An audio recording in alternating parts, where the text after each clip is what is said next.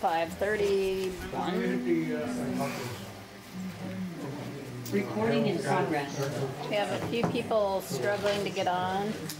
All right, if you're gonna carry on conversations, take them out of the room. Morgan. Showtime, folks. Second up is public comment for any items not on the agenda. All right, I have a hand in the far back. I just wanted to Just say state hi. your name for the record, Ramsey please. Pack, Randolph. I also speaking on behalf of Chandler, I just wanted to thank the select board for their past and continued support of Chandler Music Hall, and I wanted to remind folks about the event happening on Saturday in honor of the Herald. So thank you for all of that. Okay, Amy? I have a request about the order of the agenda this evening. I would like to ask the select board to consider moving comments from Kimball Public Library before the discussion of the historic preservation easements. So swapping the order of 5G and 5H.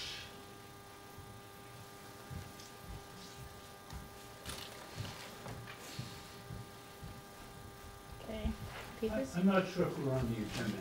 Right? We are on the agenda? Okay. I'll shut up for it. That was easy. And then I got one more. Yeah, I just didn't see anything on the agenda, I don't believe, but I'm curious where the select board is as far as putting the townwide police force on the agenda for this coming election. I think we're very early on the budget preparation side, but I don't think we made any progress in getting to a townwide police force versus a district at this point. Okay. Any other public comment? Are we doing liquor control board meeting? Are we skipping over that for Yeah, we'll skip over it and get these done and then go back to the liquor control board because it's a pretty basic one. I have public comment from Zoom. Yep, go ahead. Oh, you can hear me? Okay. I just wanted to, it's on the same topic of the police. I saw like in the last select board meeting minutes, we've appropriated funds for 2 new police cruisers. And then since it's before budgeting, I thought I wanted to tell you all that I went through all of the data from the police July to July data dump on the website.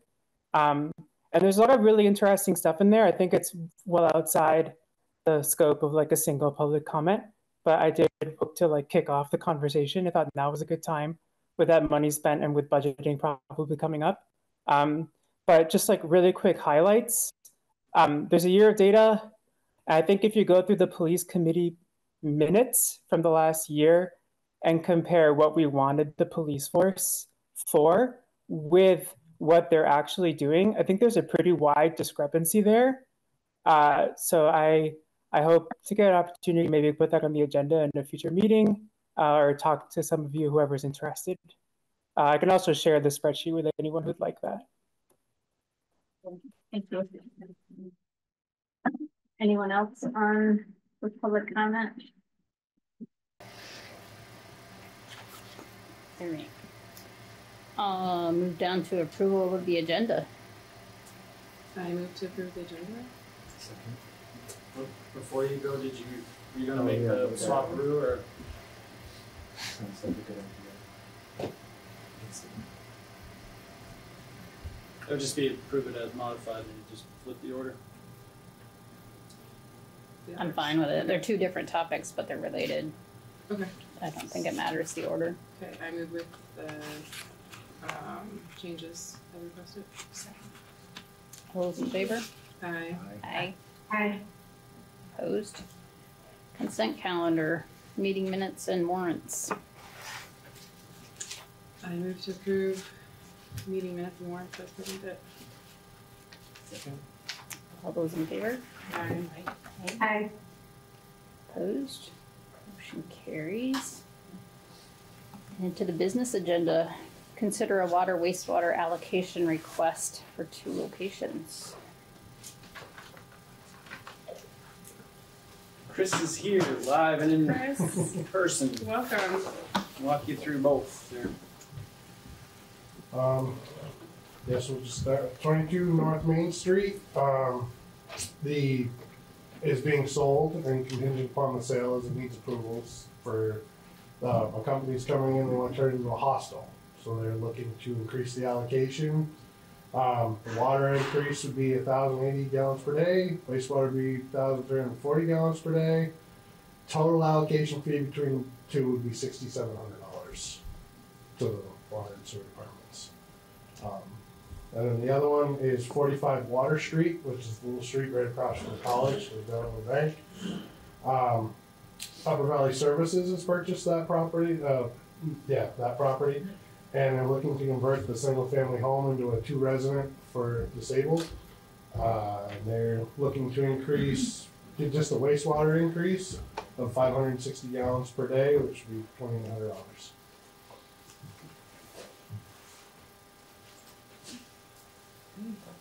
I'm guessing that was all approved to. Yep, the Water Wastewater Committee looked at these requests.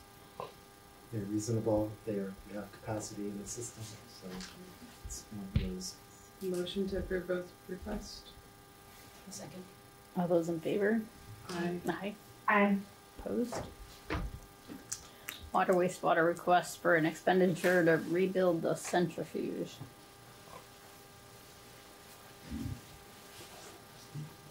So in September, we had GA Westphalia, is what our centrifuge is. They came up and serviced the machine, did what they call a minor service, which is basic belts, oil change, and just a general inspection of the internals. And they found that the 2 big main bearings had damage on them, and they suggested that we, do a full overhaul of the machine, which, because to tear the bearings out, they've got to do anyways, and get that repaired. They did advise me to monitor the vibrations. They have vibration sensors on it. They are within spec still, so we are not at the point where it's a danger, but they said it's not, the life expectancy is not very long on it. Chris, can you tell us what this machine does and why we have it? So this machine is what does the dewatering. So in the process of the wastewater, most all your wastewater plants have to do this, is the sludge is pulled out of the system, and regulating that sludge amount in the system is how you process your wastewater. Well, you gotta do something with the byproduct, which is the sludge, the excess sludge. So we dewater it to put it into like what they call sludge cake, which then gets hauled off for landfill. And this machine is what performs that duty. So this is a sizable machine. Yes.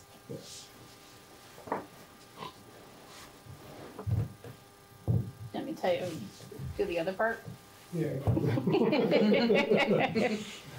So, in another conversation that happens to build, there's a couple projects that are being looked at by some students to look at whether that's the right answer, the centrifuge versus a screw press is one option, rotating press is another option. Different forms of solid sludge dewatering. Centrifuges tend to be the most expensive option on the market. They do get your solids percentage a little bit better than the rest. However, the intensive costs, I mean, we're looking at just under $33,000, which is just a little bit under a quarter of the cost of, for example, a screw press, a full new machine in that, for example, because I had an extensive conversation with Rob Dimmick about the cost of one. And he's putting one in that would be about the right size for us, is about 150, 160,000 in total. This is not the first major expense we've had on this machine. In 2018, the gearbox blew apart when the machine was only 3-4 years old. That was $50,000 for just the part, never mind the $8,000 to $10,000 for the technician to come and install it. It's all specialized equipment, specialized tools. It's hard for us to maintain and operate it when it's damaged. works great when it's working, but when it's got a problem, we're not equipped to fix it. So we have a couple of options here that Chris and Trevor can sort through to get the best one, but one of the options is to do this rebuild. It's good for a few years. They'll have to do it again. Or look at whether this press is the way to go. And Rob Dimmick has offered to meet with Chris, see if they can figure out a way to make that work. My understanding is less maintenance, less operating costs, works better with your timing as far as it can run while they're there. And now you all know exactly the extent of my understanding of the operations of the sewer plant, So should we be, like, just put this on the back burner until we get some more information then, or?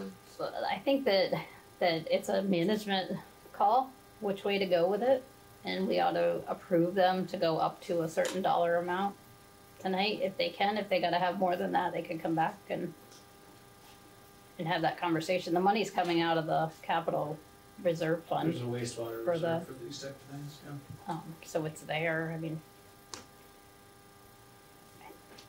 I would be comfortable approving them to move forward with the best option after they explore it and do their process and cap them at like 50,000. Okay, that's what I was gonna ask. Okay. So, Well, cap on, I'm sorry, how much? At 50,000 on what they could do. is there might be an alternative one that might cost a little bit more or something like that, so it gives them the wiggle room just to kind of move forward? It could be that we could do one of the other press options for less than the centrifuge and then pair it with one of there's a UV Yeah, they're component that could be layered in too, and those both might fit in that footprint and provide for that similar, longer lasting, easier operation, or at least reduce, streamline, more efficient. But it's quite an operating savings too. On an annual basis. So there's an inspection process of that, right? That takes place? Or were you telling me they come every year to look at it? Oh, for the centrifuge, it's every 1 to 2 years, depending upon. And that's Yeah. quite a chunk of change. Yes, that was, well, that's what found it. That was right around $9,000 to have them come up and do just a basic oil change, belt change, and inspect all the internals and give us a life. Should be a savings, because you wouldn't have that going forward. I mean, it's quite a, my understanding is the operations there'll be a savings on that side too, on some of the functional part, but I think it's worth exploring whether that. Yeah, but I thought Chris just said that a new machine, a different machine would be more like $150,000. If we were to buy it outright. There is a possibility of a lease agreement as well. Rob is, I guess, this one that he's putting in Pennsylvania is actually on a rental, even, not even a lease type deal. They're renting it to this company, to this place for a little while, to see if it's the right size for what they want, and there's a whole thing with it. He was explaining it all to me. Is there a chance that we might get more information and then decide that it really just makes sense for us to go out and buy our own in the short term, to just get it done? I suppose theoretically. And it would have to come back here. Yeah. Because they're gonna go spend 150,000 or something, then it would have to come back. So we could move to spend up to like $50,000, and then, but they could also say, actually, that's not the option we want, come back here, and then we could approve, or I suppose not approve a larger request. Right. Okay. Yeah, because It at least kind to of be gives them multi-year. a dollar value to take some action before Yep, no, I like a month it. is up. I just wanted to make sure I understood where we're at. And see where Because we also have to stack them out if for some reason there's, I don't know, supply chain issues, other retrofit types of issues. There might be a better long-term one we need authorization for, but we still have to work with centrifuge in the intervening 2 years or whatever it is. It provides the ability to be fixed now if we have to too while we talk. So it gives us a broad array of ways to go. Yeah. But with some guardrails to make sure we don't sell it and hit the same year. Yeah, it sounds like Good we luck. need to do that. I motion to approve up to $50,000 for the fix. 'Cause it might not be centrifuge anymore, maybe something different. Or repairs or replacement would make the most sense from efficiency and operating needs and cost. So All those in favor? Aye. Aye. Opposed? Motion carries. Thanks, Chris. Thank you, Chris. American Legion request for the hometown hero banners. Is that you? You people have information on this program? We do. I see them when I drive through Williamstown. Gotcha. We got those in our packet. Oh, you do have these? Yep. Okay. Yep. Anybody else want some general info? Sure, thank you. Thanks. What we're looking to do is put banners with the photographs and military history and sponsors. The banners would be 18 by 48. I went through town and counted approximately 75 of the light poles and have double crossbars. So we could put banners on both sides. I counted another 25 to 30 that do not have crossbars, but with a simple bracket, we can put crossbars on them. These can be bolted to the poles, or they can be put on with band clamps. I would, myself would prefer to have just, you gotta drill and tap a few holes. I own a machine shop, I'm semi-retired, so I'd be more than happy to volunteer my time to help the town crew put these up if we need them. Like I said, we have enough poles right now to support 200 plus banners. We're shooting for 100 banners first year. This is going to be an ongoing program to support the veterans in the town. I did a check on the amount of veterans in the area through the Legion roster and VFW roster, and I come up with 118. I'm gonna guess there's probably closer to 200 because we don't have membership of all the veterans in this area. And this program goes back to World War I. So we could have quite a few. As far as placing more banners over a period of time, going around town and looking at all the businesses, a lot of the businesses have light poles on their properties that would support the banners. I go up to Paul Ray's hotel up there, they've got poles up there with support banners. So there's lots of room for all the veterans that we want to support. As far as financing goes, I'm trying to do this with no expense to the town. I've got flyers made up, and these flyers will go around to all the businesses. And to have the businesses support the program. A lot of the businesses have veterans in their employ. They would be happy to support. The banner cost is $200. It's $100 for a replacement banner if the banner gets damaged, destroyed. They last about 3 to 4 years. So we get quite a bit of longevity out of that $200. Like I said, the replacement is $100. The time frame, I'm going to put these, the second page of the flyer out to businesses all around the community. Get some feedback as to who would support it. And depending on the feedback we get, January 1st, we're looking for initially it's pledges. Once we have the pledges in, after January 1st, we recontact everyone to go ahead and start the program up. Start taking information from the veterans photos, and the funds. I'm looking for the town's approval to put banners on the poles. This would be in addition to, not to replace the flags that the American Legion has on the street flags. Yeah. We designed it so we think the arms would be lower and the flag wouldn't interfere with it. And we leave There are a number of poles in the main part of town where you have banners up for 4th of July, Memorial Day. We leave one side of the pole empty. Because most of the poles in town going down Main Street, the 75 plus poles there, you've got crossbars that are on both sides. Because there's plenty of room to have veteran banner up and have an empty side on the other side for Memorial Day, 4th of July banners, anything else that's going on, you know, for advertisement. And I think in front of Chandler, we eliminated those because Chandler wants to have.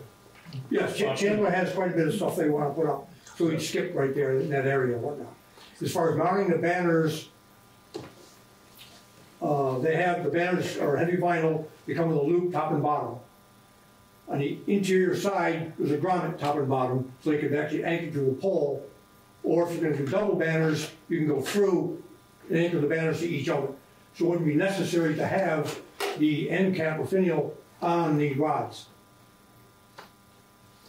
So the banners could be anchored to the poles without anything else. So is the request to have these hanging year-round? Pardon me? You're asking to hang these year-round? The banners would go up probably the week before Memorial Day. They come down the week after Veterans Day. So just during the summertime. Same as the street flags, we try to put them up before they take it down. You know, basically go in conjunction with putting the flags up. Do we own 75 poles? Or are some of these like power poles and No, those are the those street. type? We got lots of black street light poles that are all over town. Well, Okay. Main Street, but we also have some on side streets. So you're going down all different South streets? Pleasant, Merchants Row. Salisbury Street, over by the railroad depot. Like I said, there's approximately 75 that I counted double crossbars, about another 25 to 30 that have no crossbars at all. Like the ones on the bridge are flags only, those don't have any crossbars on them. But for the initial offering of the 100 banners for 100 veterans, initially, we wouldn't need to do anything other than put crossbars up on the existing poles.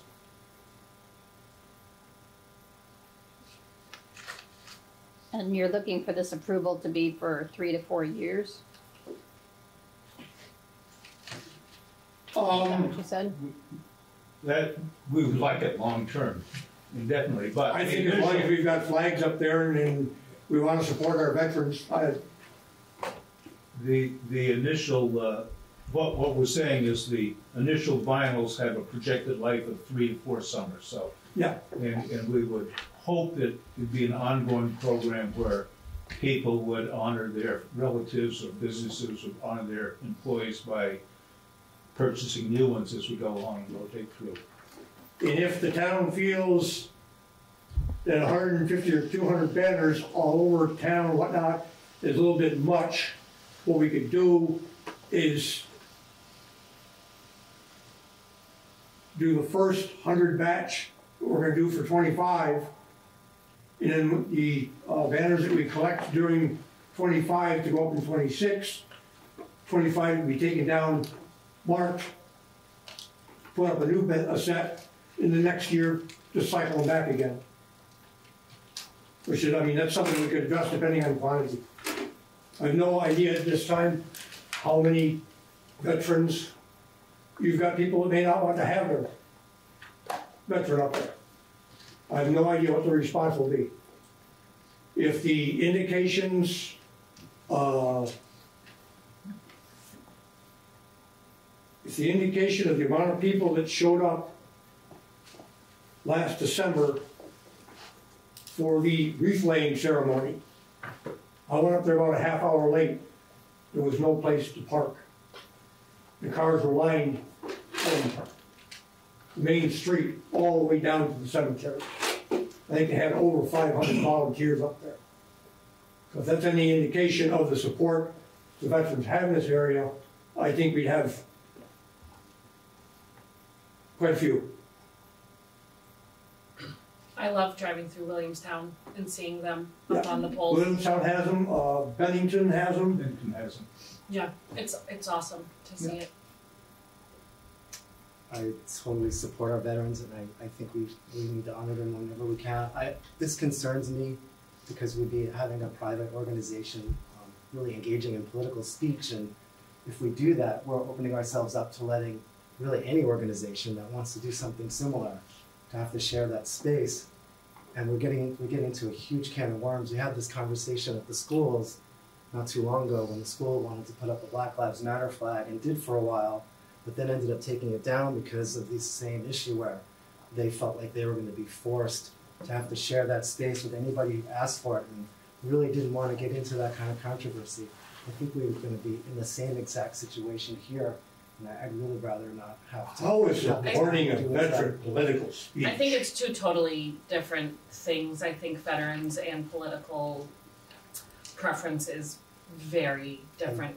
I think if you those veterans are the ones that fought and died and bled for the very political speech that you're talking about. I hear you. I think that if we do this, we're going to be getting requests from all sorts of groups to do this, and we're not going to be able to say no. We're going to open a can of worms that we can't close. I understand what you're saying, Larry. I was on the hospital board during the Floyd thing, the Black Lives Matter, and we had been requested to put a flag up.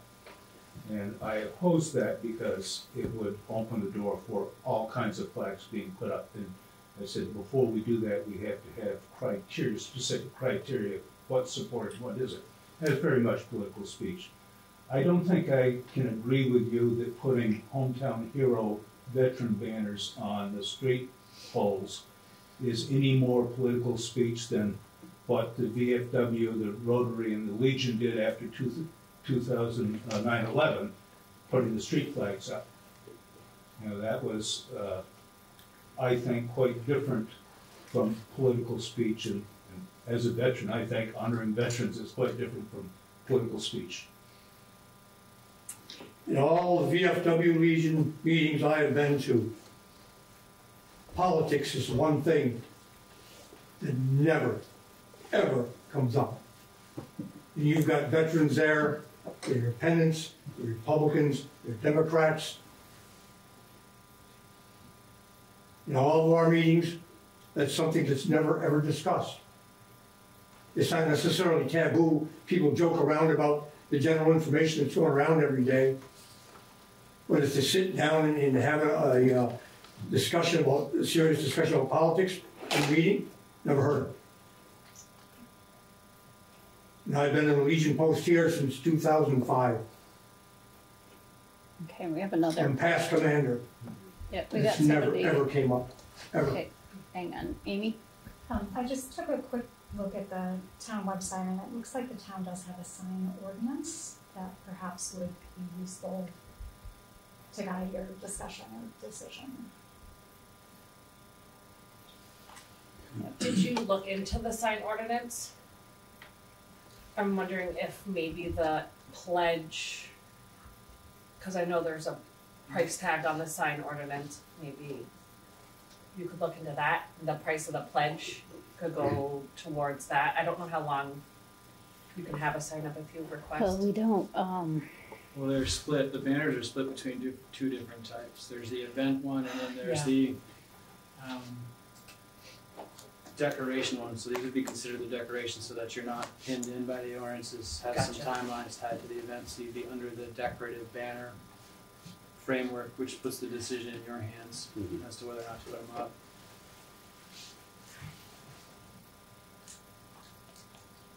And then the ones that are private property wouldn't be anything to do with us, correct? Or would that be approved because it's a sign? for Right. decoration. Alright, so if someone, And there are allowances for up to two, I think it's, I can go back to that section, but there are allowances in there for signs on the private property aspect. right, so we're approving that if someone privately wanted to have an extra sign up. Well, these would be for those public poles, basically, the non-private ones. Right. So these would be decorative banners on the poles that remain, basically, once you take the private or any of the other, Chandler restricted area ones out, or the ones that are being held for Chandler. Right. Properties allowed one two-sided banner that's pole mounted and does not exceed 10 square feet per side.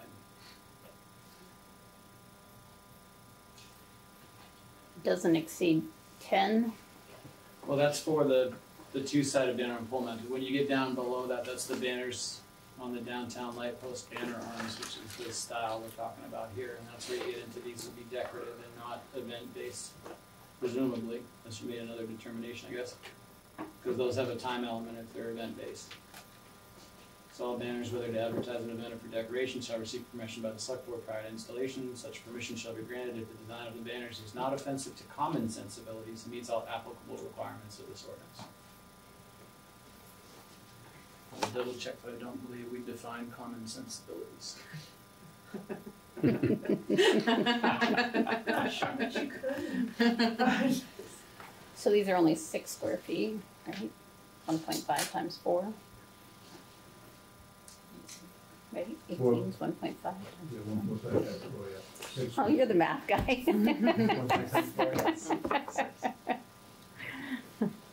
I was doing the square. The 18 by 48 size. Hometown Heroes program offers a number of different sizes. They will do custom sizes. No, I was just doing to 18, make sure 36, it's under 10. I'm just saying, if somebody has a concern about the size, 18 by 48 size, their standard 48 is a 24 by 48. I talked to Jason about doing an 18, because a 2 foot by 4 foot makes for quite a sail on the pole if you get a lot of heavy wind.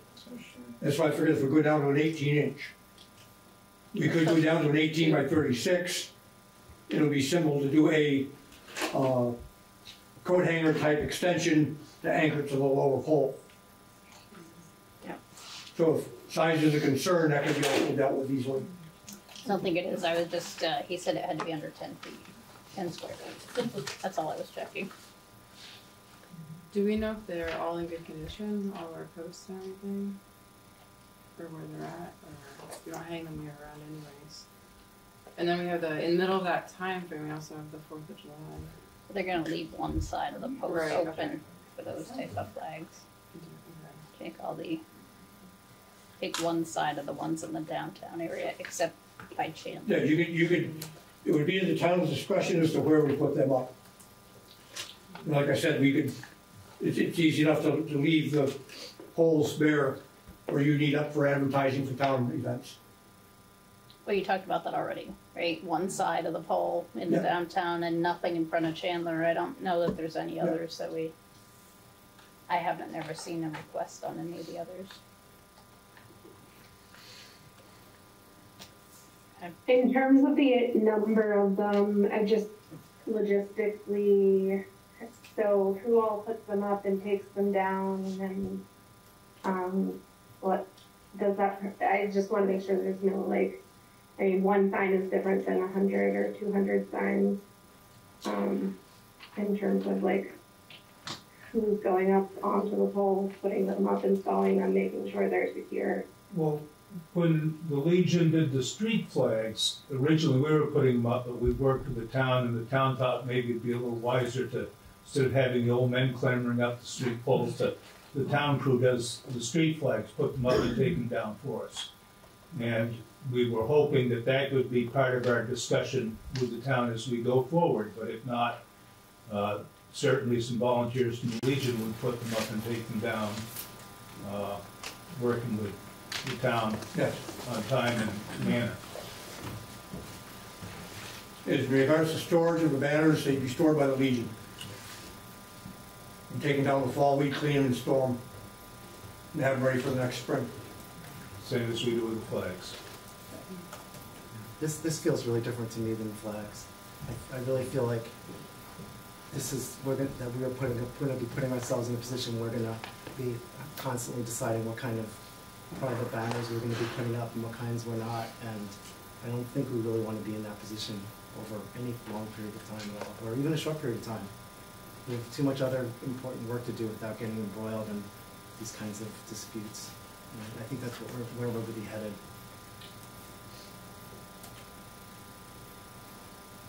What type of, recognizing somebody from the town? Are you thinking people will come forward and want to recognize something for something we People wanna don't put like. Up, well, people might want to put up all sorts of things, and we're not going to be able to tell them no because we allowed other people to do it.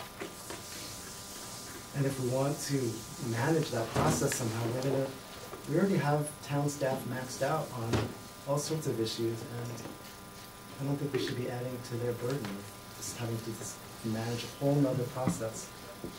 So we allow certain events to go on the polls. Should we not be allowing that because other events that people don't support might want to take that space? I think this is a really different thing. If you're talking about an event that's short term and it happens once and then it's done, that's one thing. This is a multi-year project and beyond. It's a very different set of criteria here.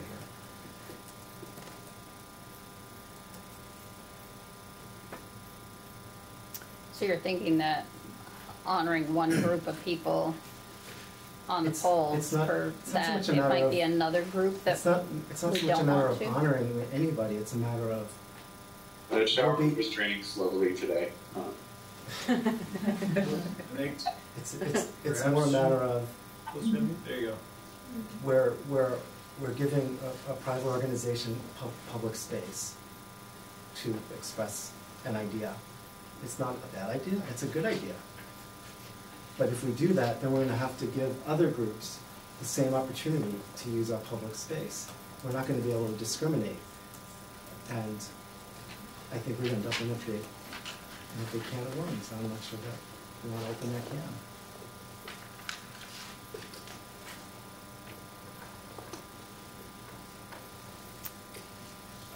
I don't think supporting veterans is an idea. I think it's honoring veterans. My husband is a veteran, and I think this would be an amazing thing to support the veterans and the families of veterans. I don't think this is an idea. I don't think we're gonna get into a political argument. And it's so different from other private groups. I think the things you are worried about aren't necessarily something that's so big. I mean, and they are gonna put the banner, well, they said that if the town can't, they would have volunteers to put the banners up, take them down, clean them. It doesn't really sound like there's a lot that the town might have to do. When we first put the flags up in town, it was the American Legion of VFW.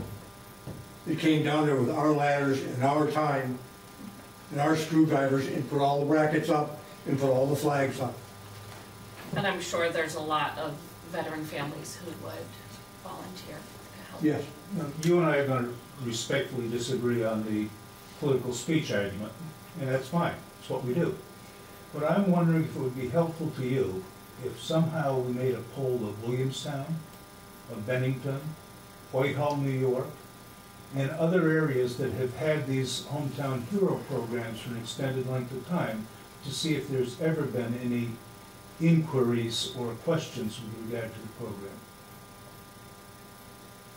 I mean, I know that doesn't take away your theoretical basis, but I'm saying with the practical application, is the theory that strong? And I would kind of back Larry a little bit. I think it's less political, but it's just the idea of if we let the banners go up for this, and then what happens if the school wants to put up the banners for the seniors, and then we have this, and then we have that, and like our ordinance is just kind of a little bit.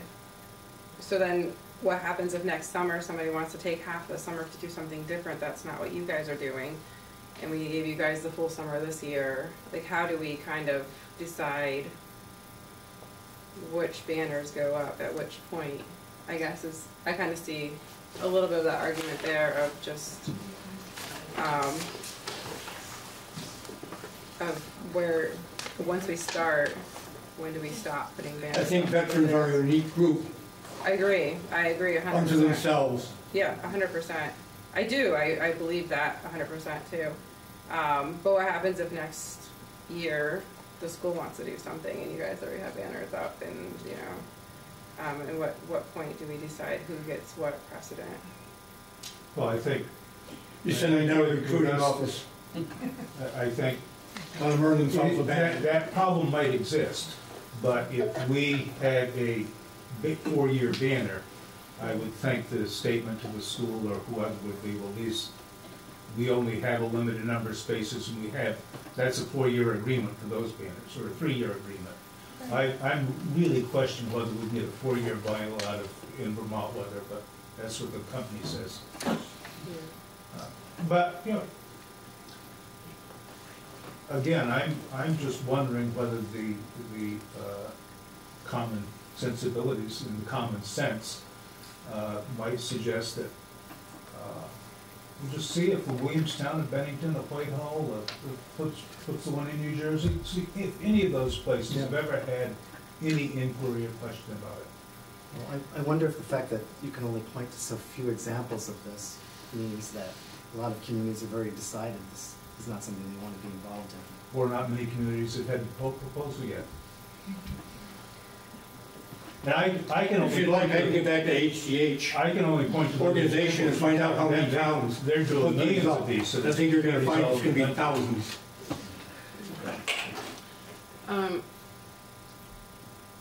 I would like to see a map of where the poles would be too, and how many poles and what condition they're in to make sure that for safety issues too would be one concern for me.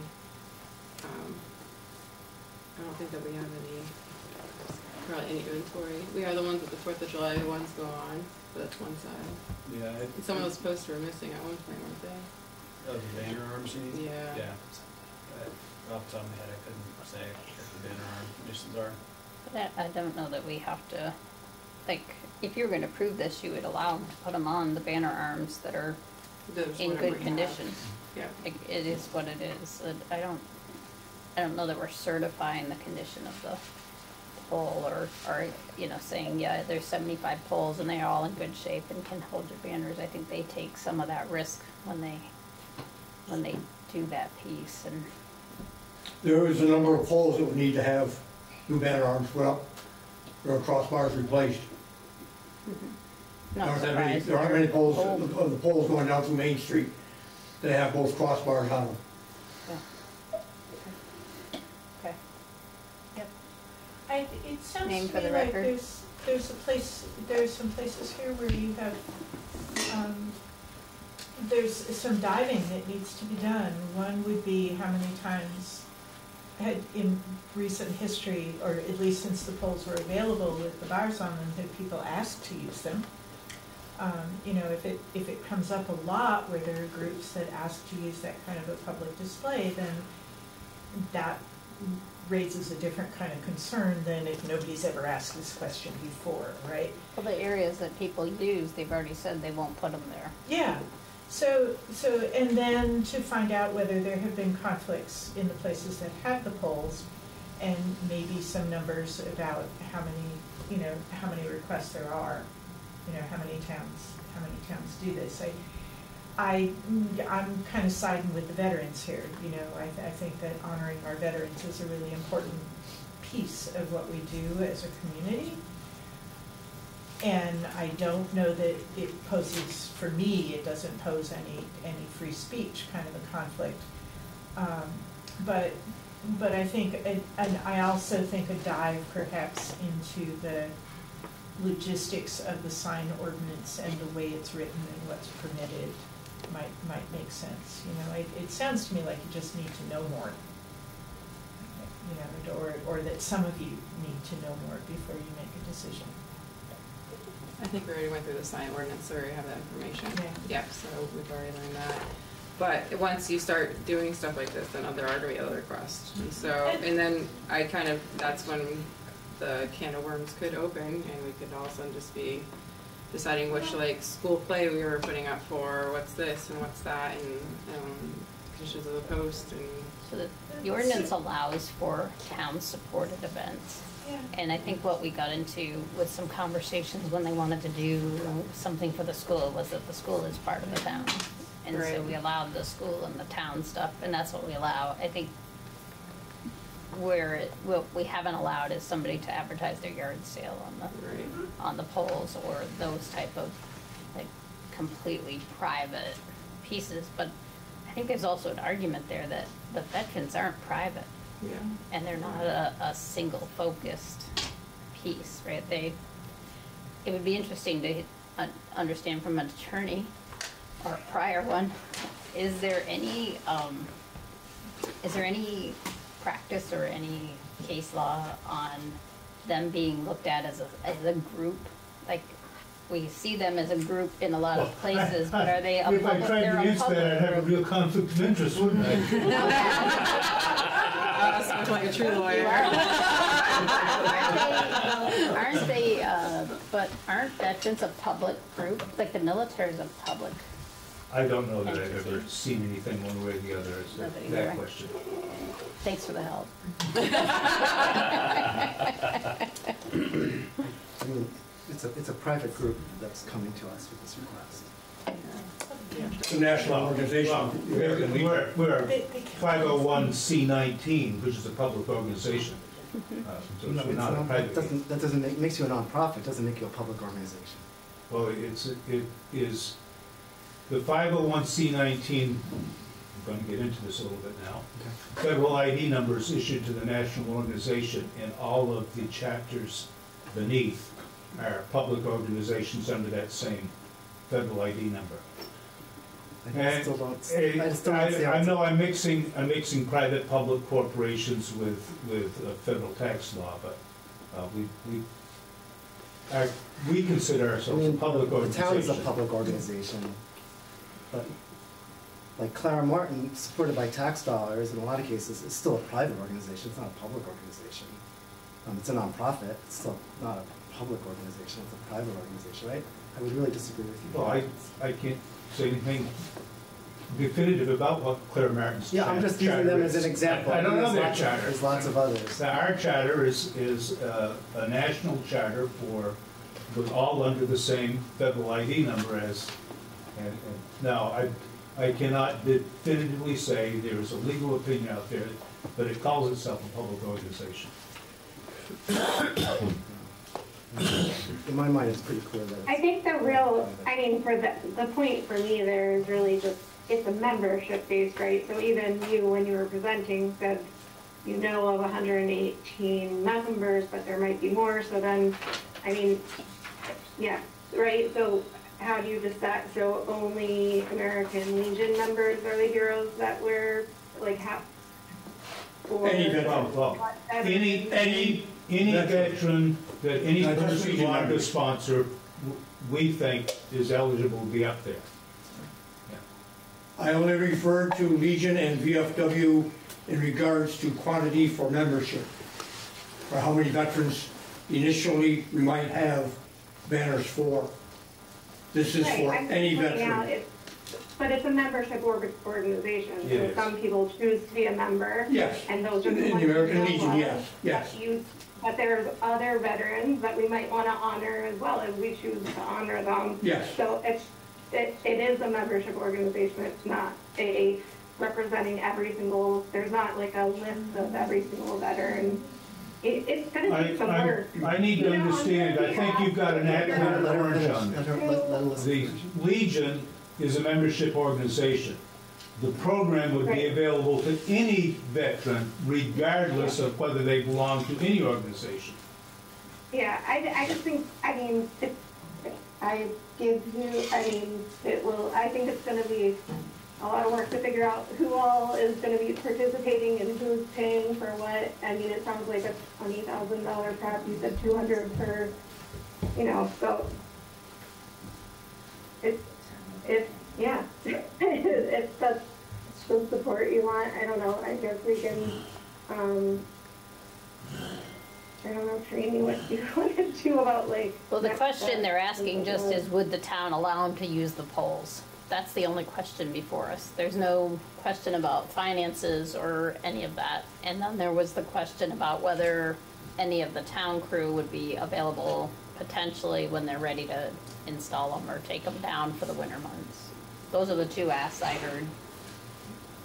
When we typically do the banner that like goes across the street, there's usually an insurance part of it too, right, in case anything happens there.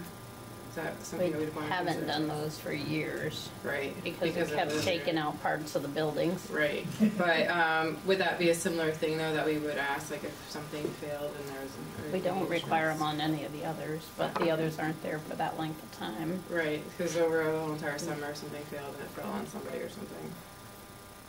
Would that be something we want to request, or is that something? I don't see a banner really pulling down an arm of a light post. Some of those posts are pretty, yeah, like the arms They're and not stuff. spring chickens. They're No, not- and they're- some of them are bent and you can see the paint chipping off some of them. I'm talking about like that, like if it's not properly secured, No, yeah. and one of those comes down, it would be an insurance thing, maybe. How was that different from the flags? I don't know, that was just a question I was asking, I was just asking if there's something else we want to consider. The ordinance makes the separating to the banners across the street. It's required in the ordinance that the certificate of insurance is part of the deal there. And we haven't historically for any of the, whether it be event specific or flags or any of that. We haven't, right down to the flowers didn't require. It wasn't, doesn't mean we couldn't, just we haven't, and it's not baked into that ordinance yet. Or at this time, I should say. We could toss the question to the town attorney. If you wanted to ask the question of whether this is opening a can of worms. There's no hurry on this issue as far as I'm concerned. If you folks want to chew on it some more, I can come back next meeting. I'm not in any hurry. Christmas time? Come for December? Yeah, I think I would be interested in hearing just what the shape that they're in and what we might have to do to make sure we could put the banners up too. Get the arms and all that stuff, like what the cost might be, because that might be something that we, if we decide to do it, we might throw that financial burden over. I don't think it's the town's job. Right, Make sure well- the arms are there and they're, you know, in that Right. type of shape. Like, what they're asking for is permission. I would imagine if there's no I arm on talked one to of the the poles, they would move to the next pole or Director last week, repair it. and he said they've got arms, he thinks they've got arms for all of the poles that will accept them. He was gonna have to check and see. Who did you speak with? On Randolph? He talked Yeah. to Harold. To Harold? Yeah. Oh, okay. So you could inspect the poles, they may not be there for a reason. Harold's got them in the back room. Cool, well then let's table this and come back to it next month, if that's okay? Well, I think we've gotta, like, what do you wanna do? Cause just tabling it for a month isn't gonna get us anywhere. Right. Like, do we wanna ask Trevor to put the question to the town attorney? Or do you wanna look at some of the other towns and what they got for information and how they got through the process? Yes. So I'll get in who, touch with my cousin in New York State, where my banner's up in my hometown. They've had banners up there for over 8 years. And I'll see if they had any problem with this. She was the mayor there for 10 years. And see if they had any problem with this sort of thing. so, who would like to follow up with Williamstown and who would like to follow up with Bennington? I can check in with Williamstown. See what they, if they had that issue. Anybody wanna call Bennington? Gee, you and I could get in touch with the Legion Post. Hang on there. And then we can, you wanna do the town attorney? Sure. Ask him what we're getting into and then we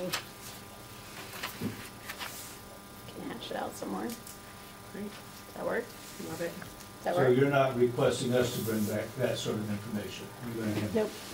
And so forth. So I was gonna say, we could get a hold of the Legion Post in those towns. Get some information from them. West Rutland also has them. Yeah. Whitehall, New York. We don't wanna do New York because they're different states. I clarified. We're not hanging those flags. No, they just have different laws, different rules. All right. Thank you. Thank you. Appreciate your time. All right. Preferred siting designation for the Beanville Road.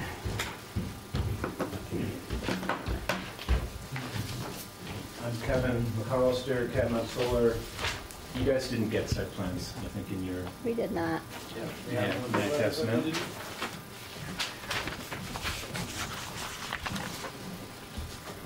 actually going to abstain in this conversation. I'm abstaining. You are? I am. No? So, Yeah. Catamount really have Solar's been any working for bearing on about a it. year plus with My son's business is next Jerry door. Ward to identify possible community solar sites in the greater Randolph area. We looked at approximately 8 different sites. Finally settled on this one as being the most buildable and conceivably most acceptable site to put 150 kW solar array. This will be a community solar site so that it will be cooperatively owned and managed by the participants, the off-takers of the power. 150 kW will potentially provide enough solar for about 25 households in the area. We've done this to be the 3rd that we've developed, I think, in the last 10 years. There's one on South Randolph Road, on what's the name? Carl Randall's land. We did one in South Royalton. We did another one in Stratford. Community solar provides an opportunity for people that don't have good solar access at their homes to be able to participate in that metering and get solar power to cover the cost of their electric bill. This site is on Matt Morawski's land on Beanville Road. The 150 kW takes up less than an acre of this property. It's at the back of what is mostly sort of scrubby pasture land. I think he pastures his neighbor's oxen there. There will be a short line extension that goes from Beanville Road to about 100 feet from the array site with a new utility pole and transformer.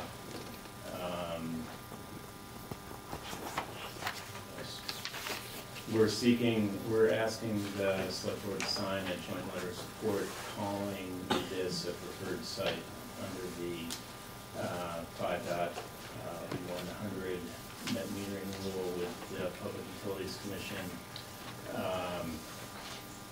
Sites that are distributing their power off-site kind of require, you don't require it, but you lose a significant amount of the value of the power unless it can be considered a preferred site under the PUC rule. Preferred sites, site is automatically preferred if the power is staying on the site, or if it's a disturbed site, such as a gravel pit, a quarry site, brownfields. If your site is none of those things, you can attain preferred siting status by getting a joint letter of support from the Town Planning Commission, the Select Board, and the Regional Planning Commission. We went before the Randolph Planning Commission about 3 weeks ago. They agreed to sign this letter. I believe that Jeff Brown drafted the letter. That may have been in your packet, I'm not sure. And so we're similarly asking the Select Board to sign this letter so that we can take it to the Regional Planning Commission for signature. The opportunity to do these projects is very time limited at this point. The rules have changed. Off-site group net metering is going away after December 31st. So unfortunately, community solar this is kind of the last opportunity to do a community solar project unless they change the rules again. So we're hoping to get our full application in to the PUC by mid-December at this point.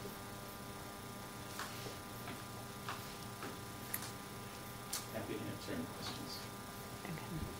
Any questions? questions from the board? I assume we adjusted the letter so we don't end up in the East Bethel situation. Well, hopefully It's not no be- slopes, so Yeah. it's good. No slopes. We should not be in Davis Road. Repeat. Should not, Should not. I would- but we are into firsts for you, so. Common sensibilities would dictate that we don't guarantee such a thing. This is exactly the kind of project that we want to see. I mean, if we wouldn't approve this as a preferred site, it's hard to imagine where we would possibly put it. Davis Road. Right? Do we have anybody here on this project? No public comment? Not seeing anybody take their mute button off. Anybody want to take a motion on this?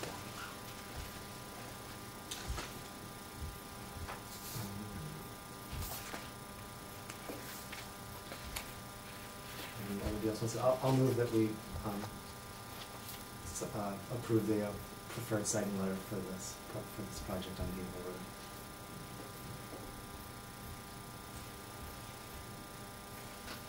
Second. We have a motion and a second. All those in favor? Aye. Opposed? Motion carries. Does anybody have that letter? Yep. I didn't print it. We do. Right there. Just so we sign it tonight. Yeah, just a point of information, since you know from prior experience with these, do you send it to the Two Rivers Ottaquiti Regional Commission, or do we? We'll take it, Chair. We'll take it. You'll do that? Okay. All right.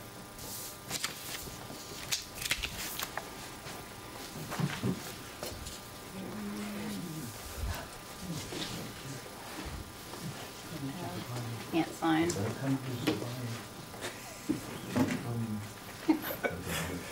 We'll just tell them it's calligraphy. It's like how much we put on the roof.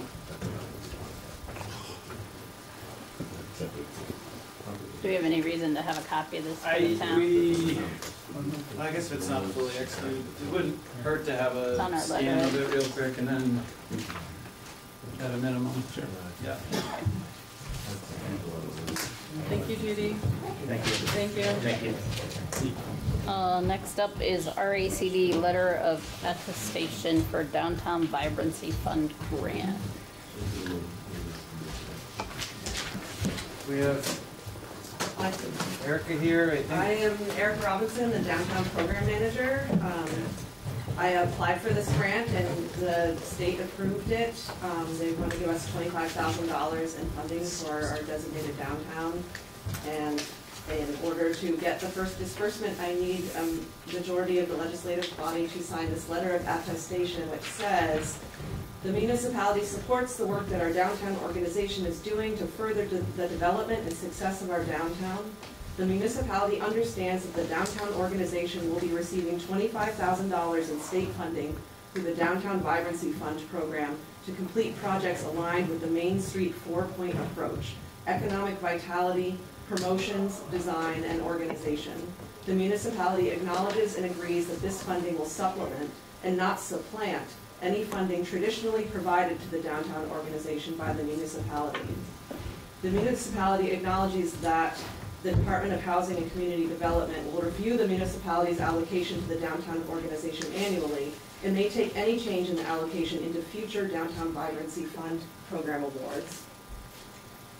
And so I'm just humbly asking for your signatures on this letter of attestation so we can get this funding. So is the supplement versus supplant, is that for this year's budget? The FY '25, is that what that is for, or is it, because we don't have a budget yet for '26, so. Yeah, so it's, I applied in July and they granted it in August. And I had submitted this letter to be signed by you guys in September, but it's, you know, many other things are going on, so we are here now. You know, ordinarily it would be for this current fiscal year. So it's FY '25? Yeah. I don't know if you guys have this in your packet over there. They do. Yep.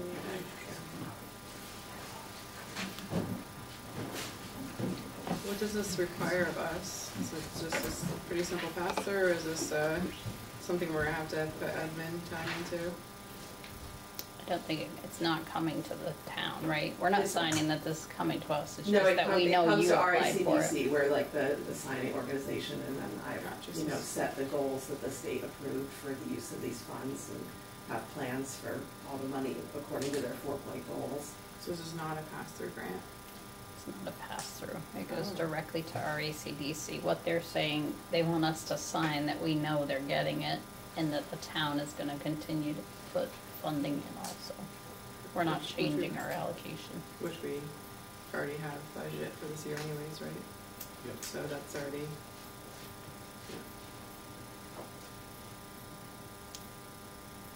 so.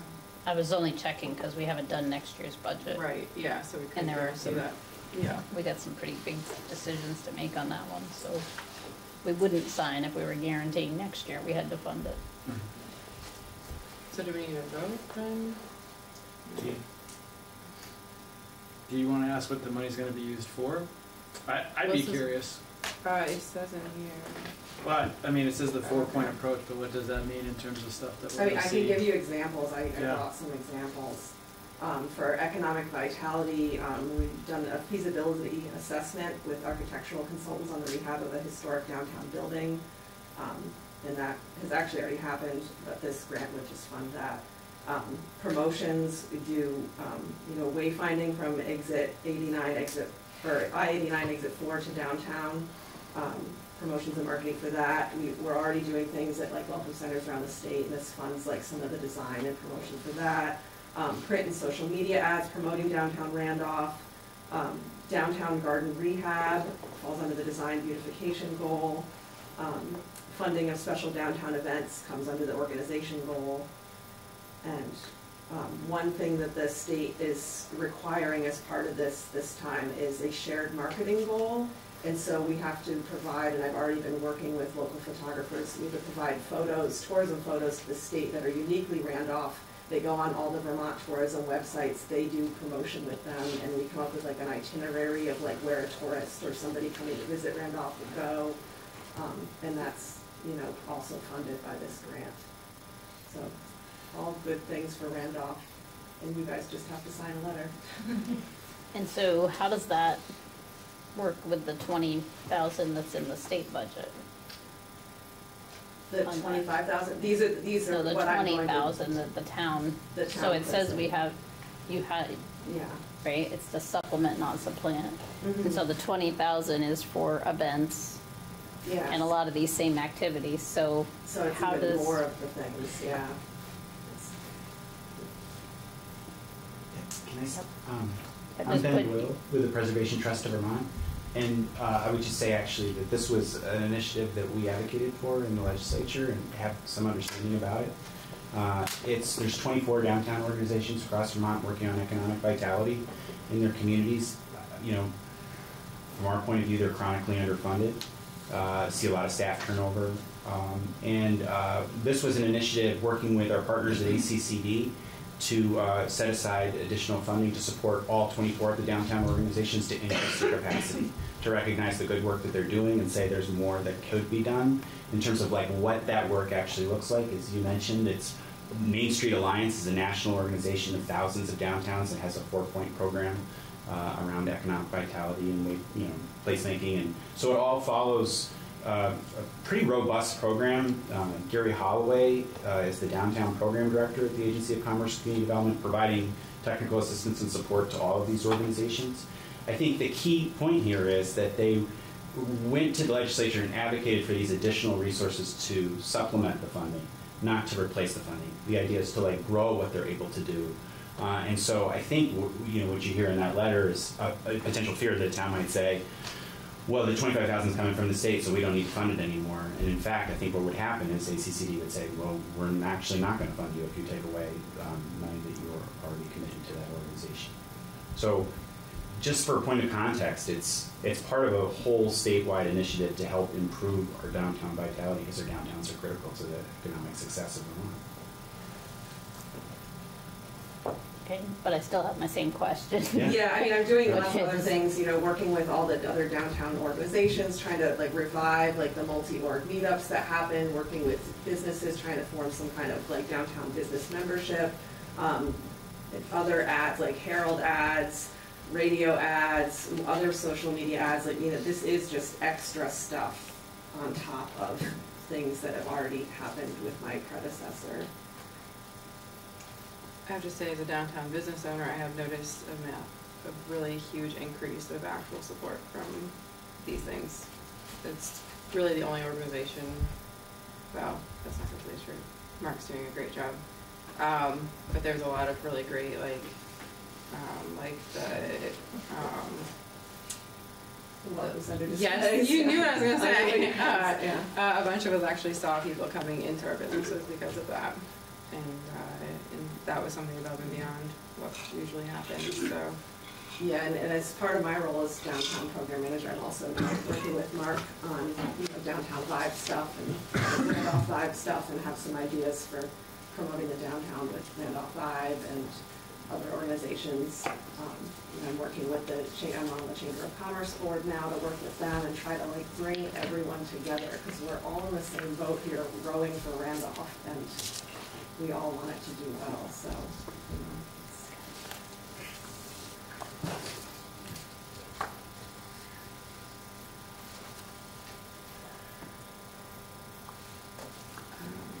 I will motion to sign. What's the motion here? Support To the letter of attestation? So moved. Second. All those in favor? Aye. Opposed? Motion carries. All right, next up Do you want us is, to sign right now? That would be great if I could walk away with signed letters so that I can get the check rolling in. the next, You need mine, because I could come down tomorrow. no, you just need 3. You're good. The majority. We got this for you, Alyssa. Clover Hill Road.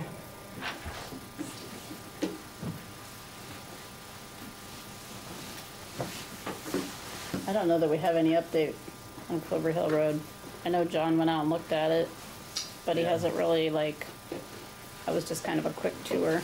Yeah.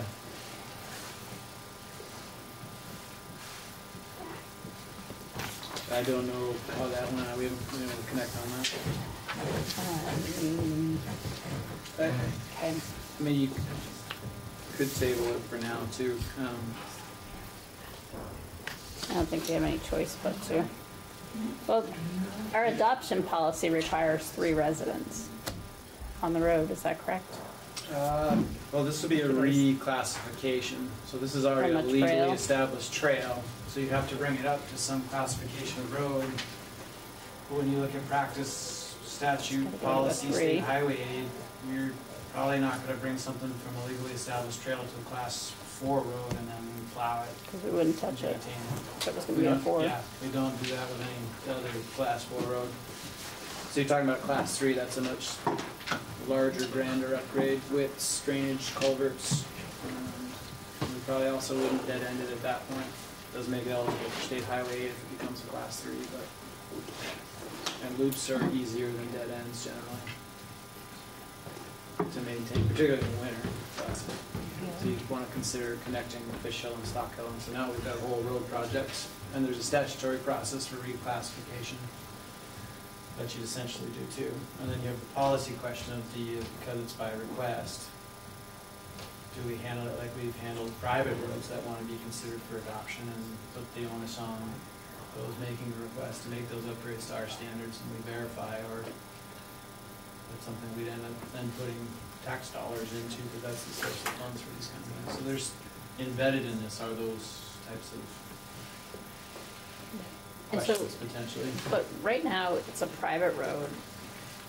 Well, it's a town trail, but it's privately maintained, and there goes to a few residents, but we don't own, we own the trail right away, or have a right away for the trail. So we're getting back into where we were a few years ago when we gave up a bunch of roads in that we don't own the property to do a turnaround, and we don't own a safe way for our crews to operate. So this is exactly what we got away from on a lot of segments. It seems like we're... And my understanding is that this would only, right now, would only affect 2 homes. 2 homes and access to the 3rd lot, I think is how it would work out.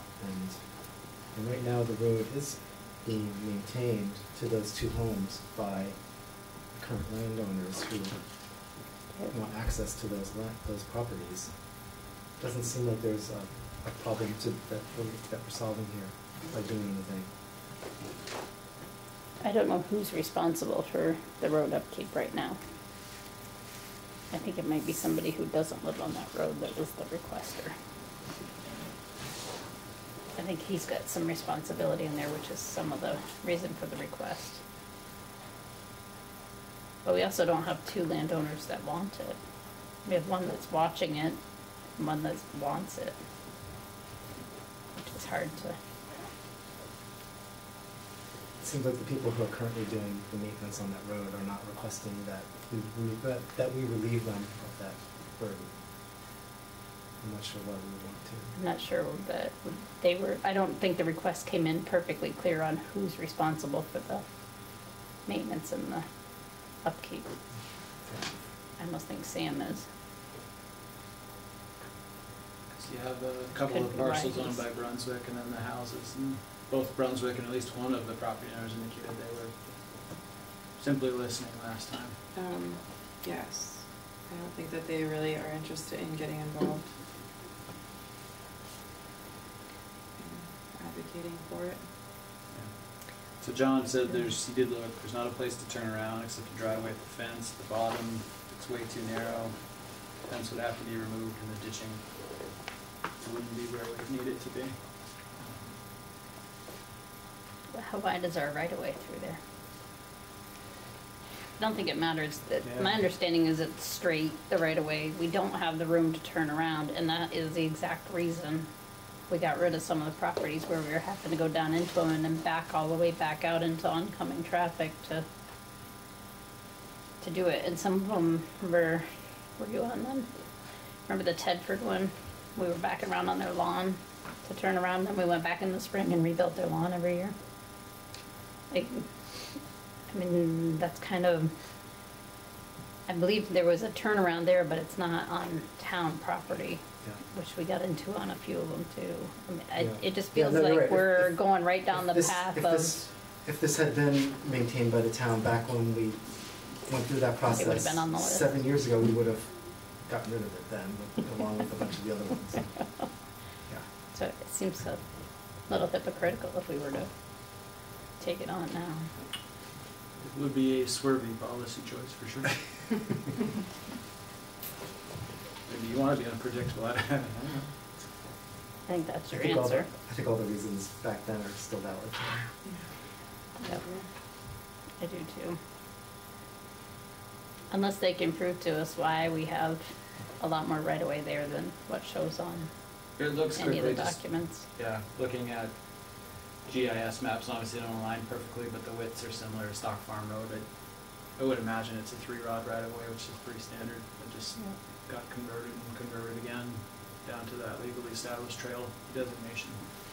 Ask John how many times he's got to go forward and backwards to stay within a 3-rod right-of-way and turn around one of the town trucks. It's like the scene in Austin Powers where he gets the thing stuck in the hallway again. I think that's the go back on that one. Unless there's something there we're missing. All right, Kimball Library Cupola project funding update by request. I'm Amy Grassnick. I'm the director of Kimball Library, and I'm going to hand out to the select board something you've probably seen 60 times already, but just in case. This is a list of the capital expenditures that we've made at the library in the past 15 years, and then the capital needs that we foresee for the next 5. I appreciate the select board allowing me the opportunity to speak. I'm not a natural speaker, so I'm using notes. Sorry, I don't have the best presentation skills ever. I will say that the library is 120 years old now. It's a building that's always evolving. And when I look back at the folks who have a living memory of the building, one of the major changes that happened there happened in the 1980s. So in the 1980s, library board members like Patsy French or Debbie Tewksbury, names that may ring a bell for some of you, were involved in a huge community fundraising event. And the purpose of this was to renovate the basement of the library to make it available for youth services. Before this time, the library services were all contained on the main level of the library. And the trustees at that time knew that youth needed much more attention at their public library. At the same time, the building was made compliant with ADA, which is appropriate. Everybody should be able to access a public building. It is kind of fun to talk to folks who may come back after being away from the library for 50, 60 years to hear that, oh, I used to have band practice in this basement. And we came across from the school that was across the road, or whatever else happened. But now it's a youth library. So also in the 1980s, the library was added to the National Register of Historic Places, which is no small feat. It's quite a rigorous application that has to be made in order to be put on that register. And one of the fantastic things about having that designation is it unlocks money for the library's maintenance. I believe it also has benefits for the town's downtown designation, that there's a building on the historic register. In the 1990s, there was another huge move to maintain and improve the building. And so people like Ellen Reed and Terry Burgee were on the library board at that time. The roof was reslated, so that's a 100-year proposition, which is fantastic. They built it right the first time around, and now hopefully we'll get another 80 years out of that roof.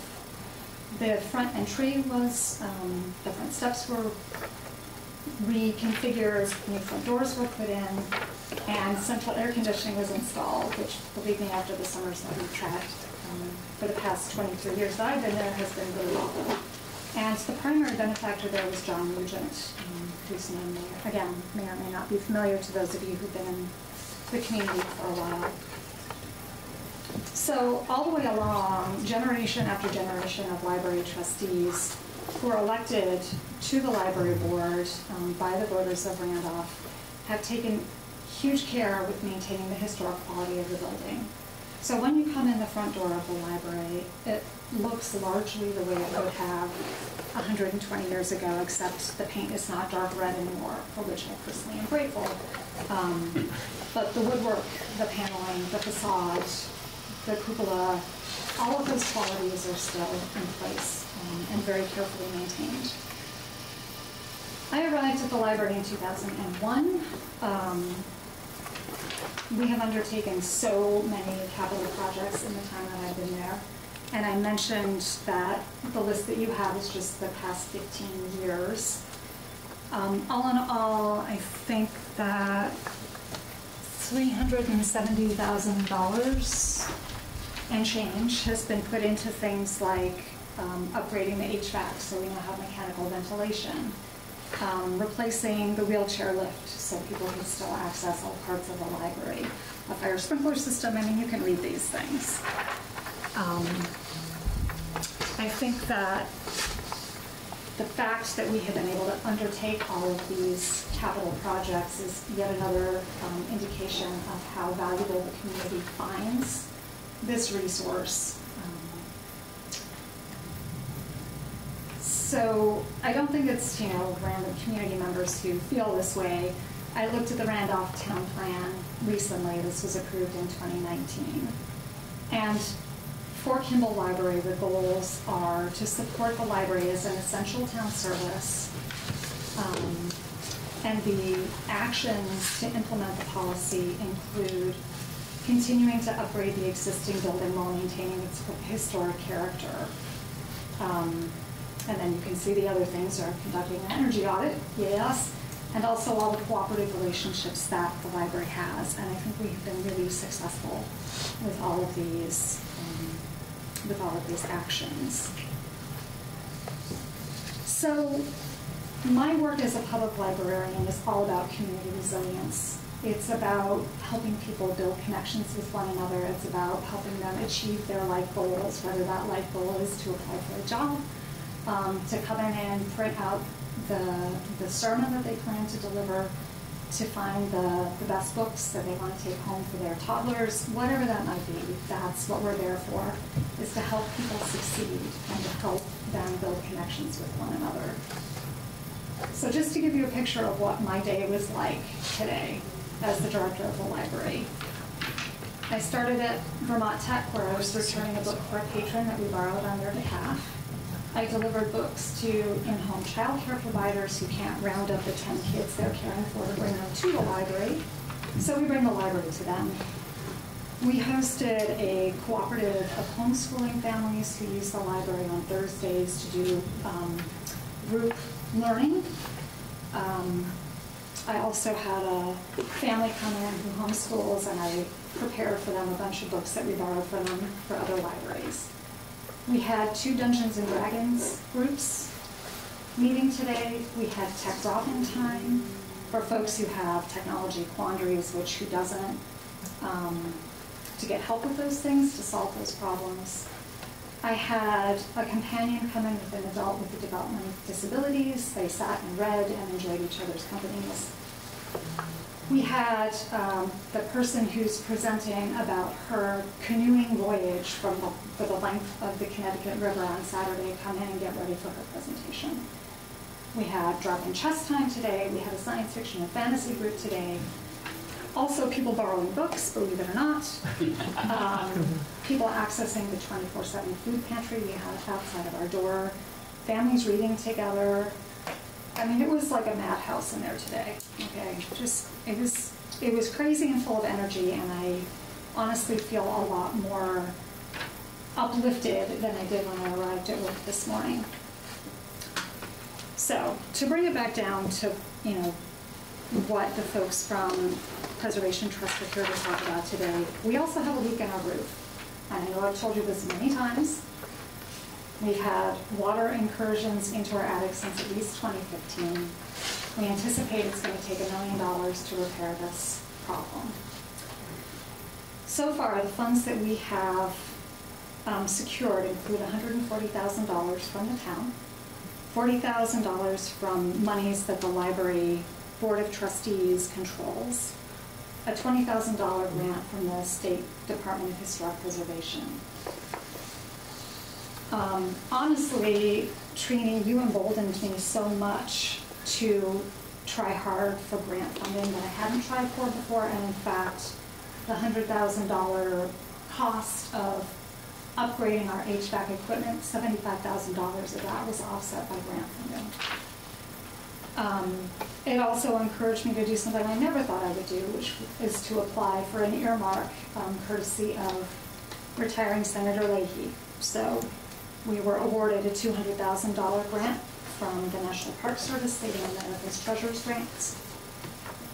We also applied for and were awarded a $50,000 grant from the Preservation Trust for the Paul Broom Fund, and $150,000 from the Vermont Housing and Conservation Board.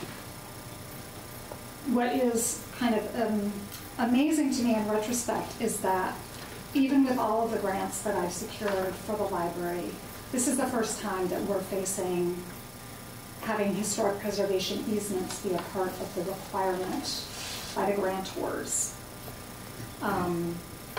The library board and I have reviewed the easements that are required by the Vermont Housing and Conservation Board, and from their perspective and my perspective, it's a good thing to have historic preservation easements. It means that whoever's on the library board, whoever's on the select board has to be responsible for maintaining the building. 120 years of life is just the beginning. From my point of view, this building can serve this community for another 100 years, as long as it's maintained. In July of 2023, the select board at that time voted to accept the Vermont Housing and Conservation Board grant. Now, only 2 of the board members who were at that meeting are currently on the board now, so it's a different makeup. But my understanding is that the sticking point for the Vermont Housing and Conservation Board grant is the perpetual aspect of the easement. So my question to the select board is, if you decide not to sign or to agree to that preservation easement, if not that money, then what money? We still have $400,000 to raise toward the total cost of this project. That's assuming that you do all agree to the historic preservation easements tied up with $400,000 that we've been awarded. So, did that make sense? Is that confusing? I guess it made sense, right? No, say that again. So, we have $200,000 secured for sure from the town, from the library, from the Division for Historic Preservation. $400,000 has been awarded, but there are concerns about the historic preservation easements. That's $600,000 that has been secured toward $1 million goal. There's 3. There's 3 separate grants that all have easements that you would need to give. 2 of them are only 10-year, and 1 of them is a perpetual. So the perpetual one is $150,000, right? Correct. Yes. Correct. So out of the 400, 150. Right. But there's.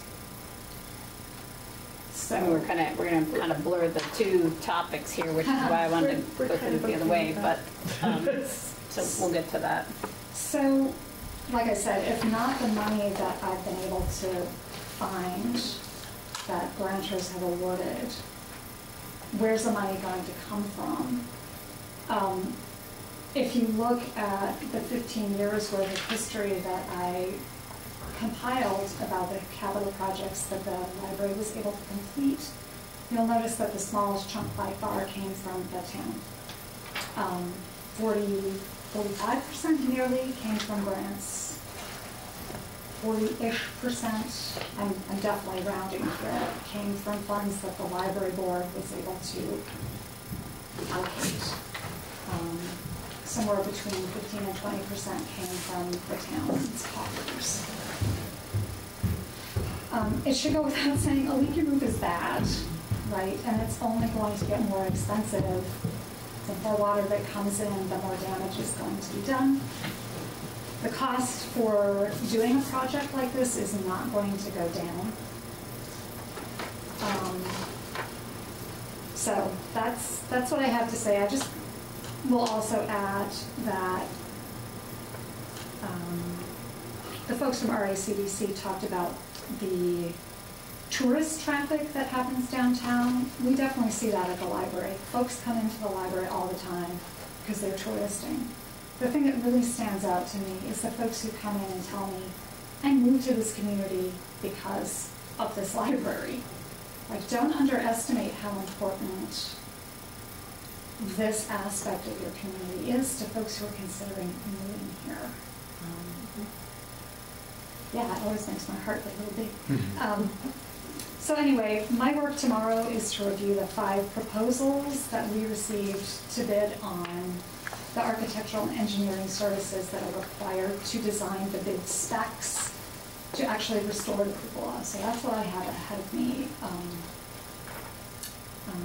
And hopefully not filling a great big financial shortfall to actually be able to pay for the work. Can I answer any questions for you? We're kind of getting into the next topic anyway, so should we just? I have some questions about You do? Okay. Yeah. Maybe I'm just not remembering it properly, which is lately entirely possible. But I don't remember this being $1 million project. Did it get it more expensive just recently?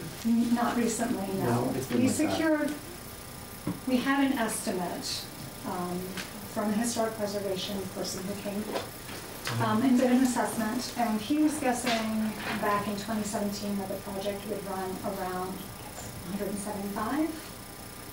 So over time, I was able to get commitments from the town, from the library trustees with that grant from the Vermont Division for Historic Preservation to secure $200,000. When we put that project out to bid, I believe it was in 2022, the sole bidder came back with a bid of $781,000. That number sounds familiar now. Sticker shock. It was pretty stunning. It's been 2 years now since that happened, so I hope that I'm being safe in thinking that $1 million is going to cover the cost. That was my goal. Yeah. And so with the funding which you've identified so far, you said we're at 600,000? 600,000. Do we have a sense of where another 400,000 is going to come from? That's work to be done, and that will certainly be a discussion for the library board, 3 of whom are here right now, Karen Reed, Norman Goodall, and Heather Bowman. So I know it will be on their agenda for their meeting next Wednesday. Thank you. Those are my questions.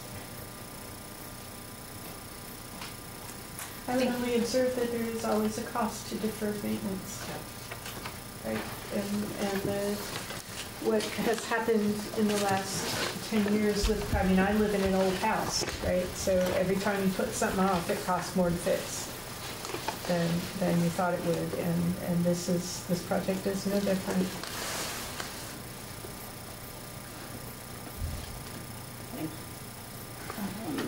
No other questions on that. We'll move to the next item on the agenda, which is the preservation easements and agreements for the library in Chandler. I'd like to separate these and not do them as one item. And our packet starts with the Chandler one. And we have a couple folks here from the Preservation Trust, and Trevor and I met with them. And in the packet you saw that they went back and negotiated a change so that the Chandler one comes down to a 5-year. And I tried on the 5-year from when the grant was awarded, which has been 5 years, but it's 5 years from when you sign it. Sure. Yeah, well, you lose everything you don't ask for. And so on that one there, it's also not as restrictive. So you have the easement in your packet. Does anybody have any questions for them on that easement? Yeah, so it'll be, as a good filed, it's a preservation agreement. It does set some parameters. It does provide some ability to talk through what happens when a problem comes up. What are some of the big themes from both easements in terms of what we talked about back in August even before? So it's pretty low changed bar. from an easement. Or it's just like a side agreement now.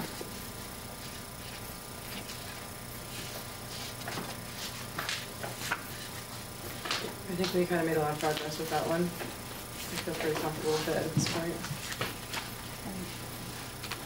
Anybody have any questions from the audience on that one? I don't think that's our challenging one, so anybody want to make a motion to accept that one? So moved.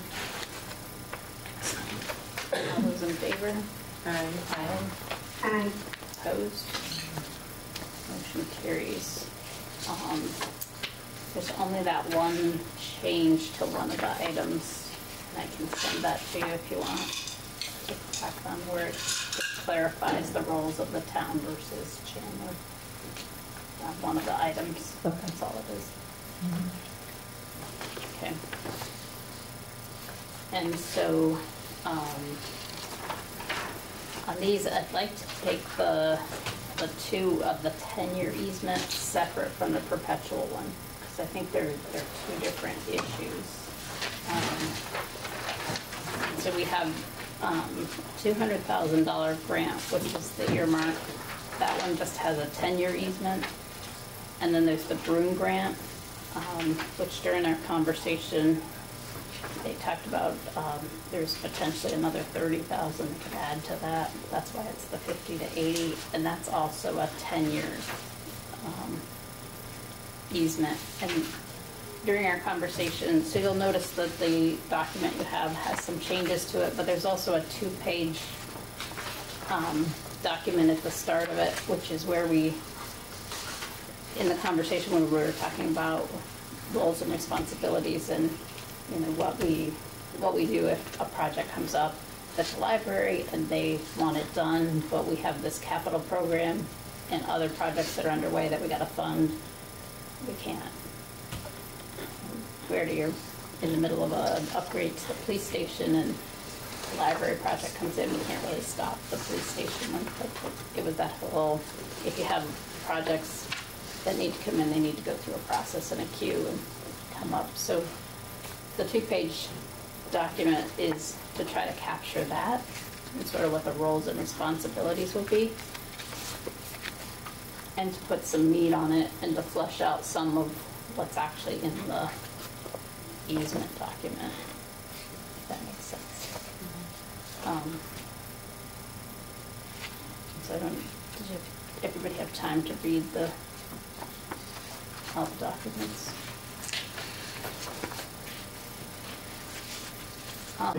The nice thing with the MOU that goes on the side is that it spells out the stuff that we've talked about in terms of how we'll handle conflict. What it does is put it down on paper so that at some point in year 8, those are here, and something arises, there's a framework that reflects the conversation. We try to work out whatever it is, come up with solutions, and move forward from there, as opposed to ending up in court and you're responsible for these legal fees. And what's likely to be the practices just laid out. And that's the benefit. Or able. So my understanding of what you guys have asked for is tonight you actually need a decision on the Broom grant. We need a decision on whether or not your intentions of accepting an easement on the property, and because the sort of cascading funding and the way it works in the process is they can't start responding to those bids until they have a commitment that you're willing to do an easement, or else because they're using the congressionally directed spending grant to pay for pre-development work. So we need to know by the end of November. On the SAT grant and the Broom grant tonight, but not necessarily the VHCB perpetual easement. Not necessarily on the VHCB perpetual easement, but there will only be one easement on the property. There won't be two. So it sort of behooves you to kind of make a decision all at once, if possible. If you're willing to commit to the 20 years, right now, we don't necessarily need to sign that right now, but need a little bit more time to deliberate about the perpetual easement. That would be okay. But you could also make a decision about So your additional 10 years means you go to a 20, not it's another one. Yes, it's additive. It's 10 years for each, so it's a total of 20 years.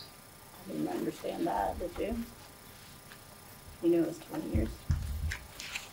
Look, that's crappy. Yeah.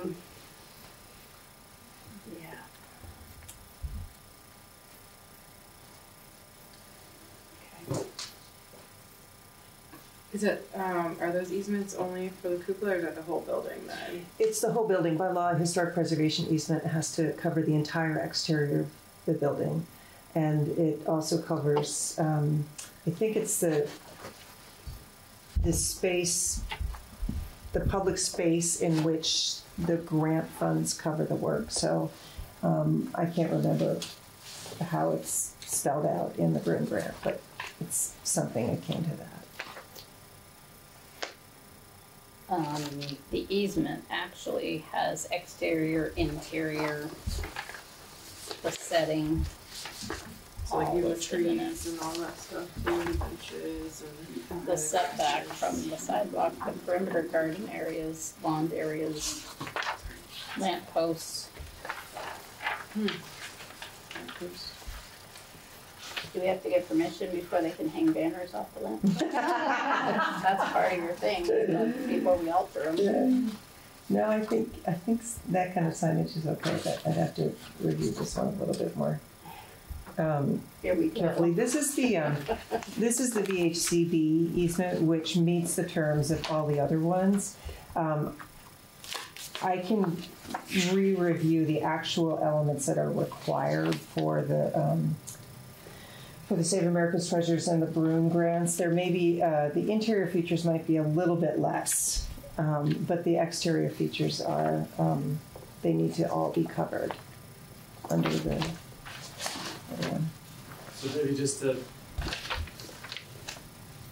base easement is the one they've already seen, which is the VHCB Yes. in terms of what it covers. The part of that could change based on decision making of the 20-year term for the two, or is it perpetual? Exactly. So it's the same base that you've already seen for that easement. But the term is the part that flops out based on what you do. Mm-hmm. So when we're looking at funding this, right, there's $1 million here, and there's 400,000 not there yet. Can the town wait to accept the 150,000 VHCB grant until we have the rest of the funding for the project? Is it still there?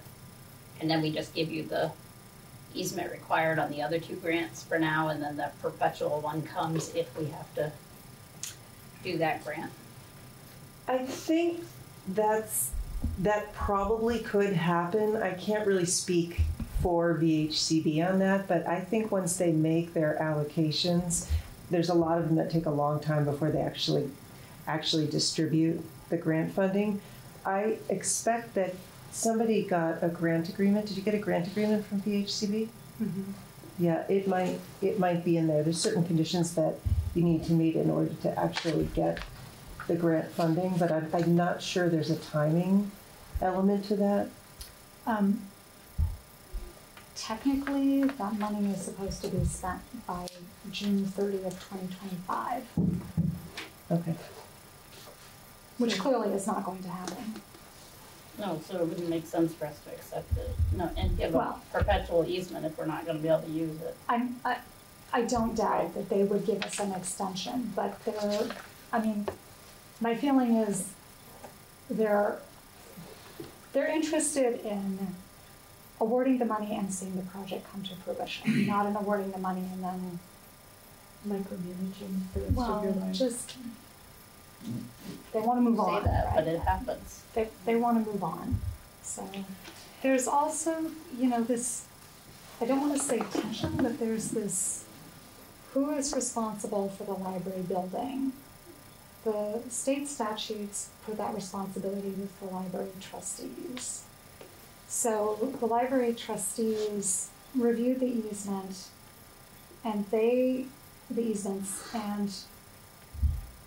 have expressed no concerns about the scope in terms of the exterior features, the interior features, the setting, the setback. I just want to put that out there, that these are the folks who are responsible for making sure that the building, any future building historic preservation projects follow the Secretary of the Interior's requirements. So, yeah, let me just put that out there. So if you have the authority, why are you here? We don't have the authority to accept the grant. That rests with the select board.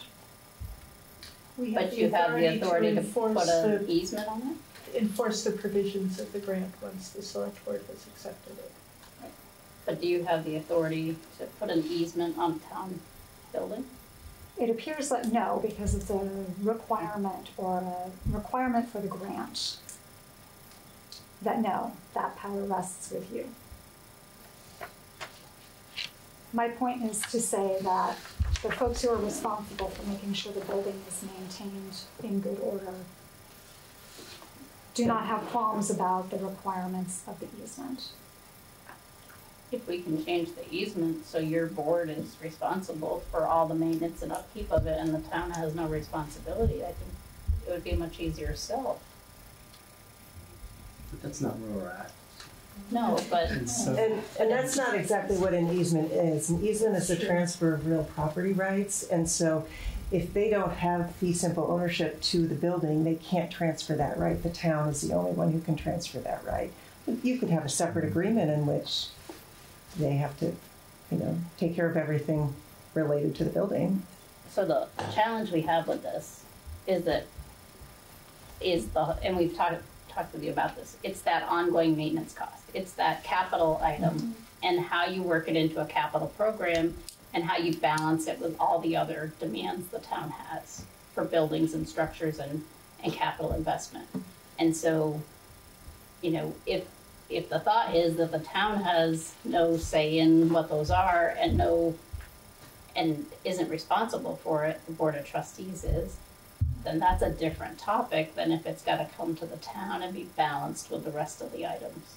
That's where the concern is on this piece, and that's why we got to that two-stage. The situation exists whether there's an easement or not. You still have to balance the needs of the library with everybody else. But there's not the pieces in here that talk about the enforcement piece of it and all that. That's where that's the difference of this. No, I get that, and I appreciated our previous conversation where we discussed that too.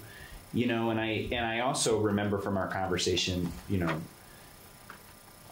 this is what I would say is that we've been in existence for 45 years. We have over 100 easements that we maintain. I think we focused a lot in our conversations on the enforcement mechanism.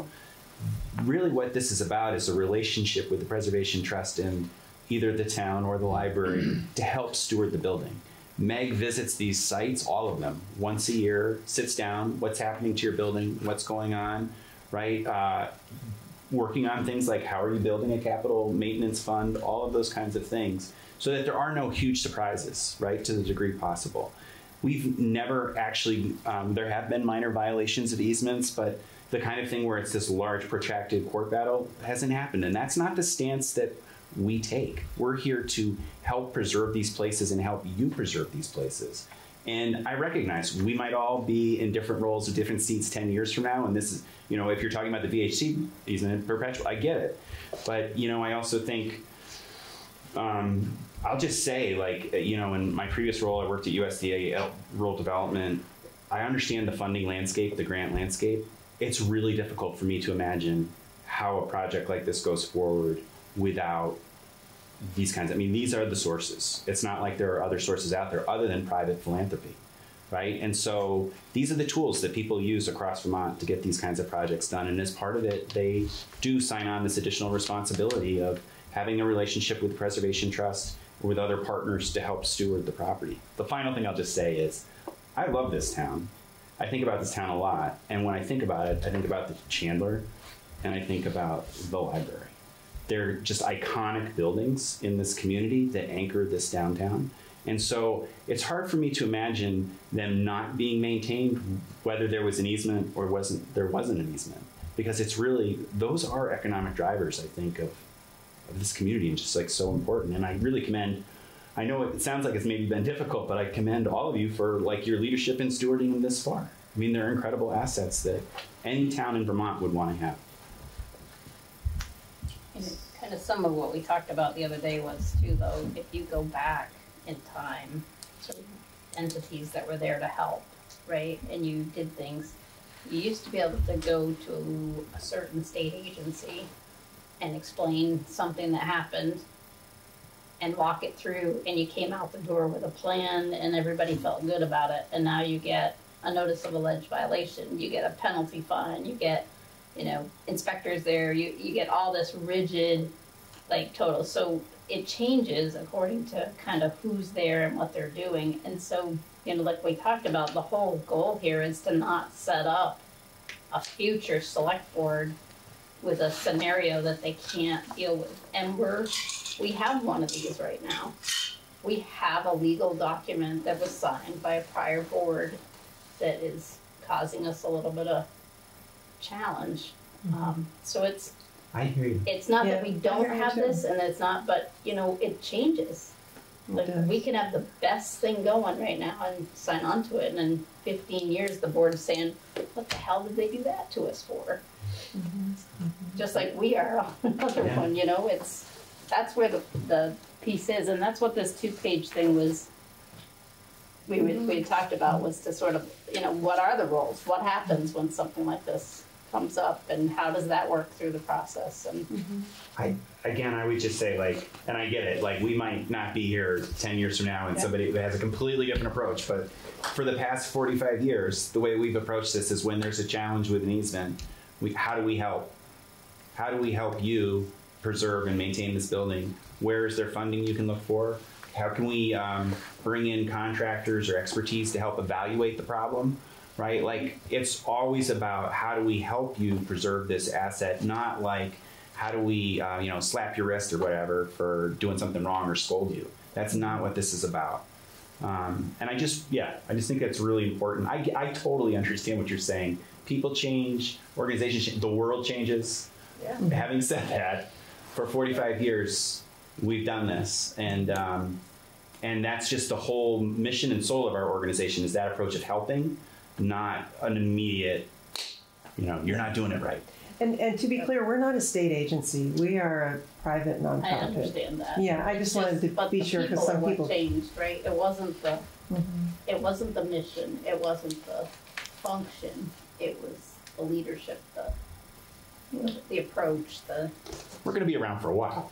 I don't know forever, but you know, we're going to be here for a while. There is good solid evidence about the stewardship that the trustees have exercised over the funds that we manage and over the building. I mean, you have that in front of you, with the story that Amy told you in the beginning, and I think that matters as well in all of this. You know, the goal of the trustees is to work with the town and to maintain, you know, do the best we can with the money that we have, and make sure that we keep that building and that resource in the best shape that it's possible to do that. But the landscape of how you do that, that's different now.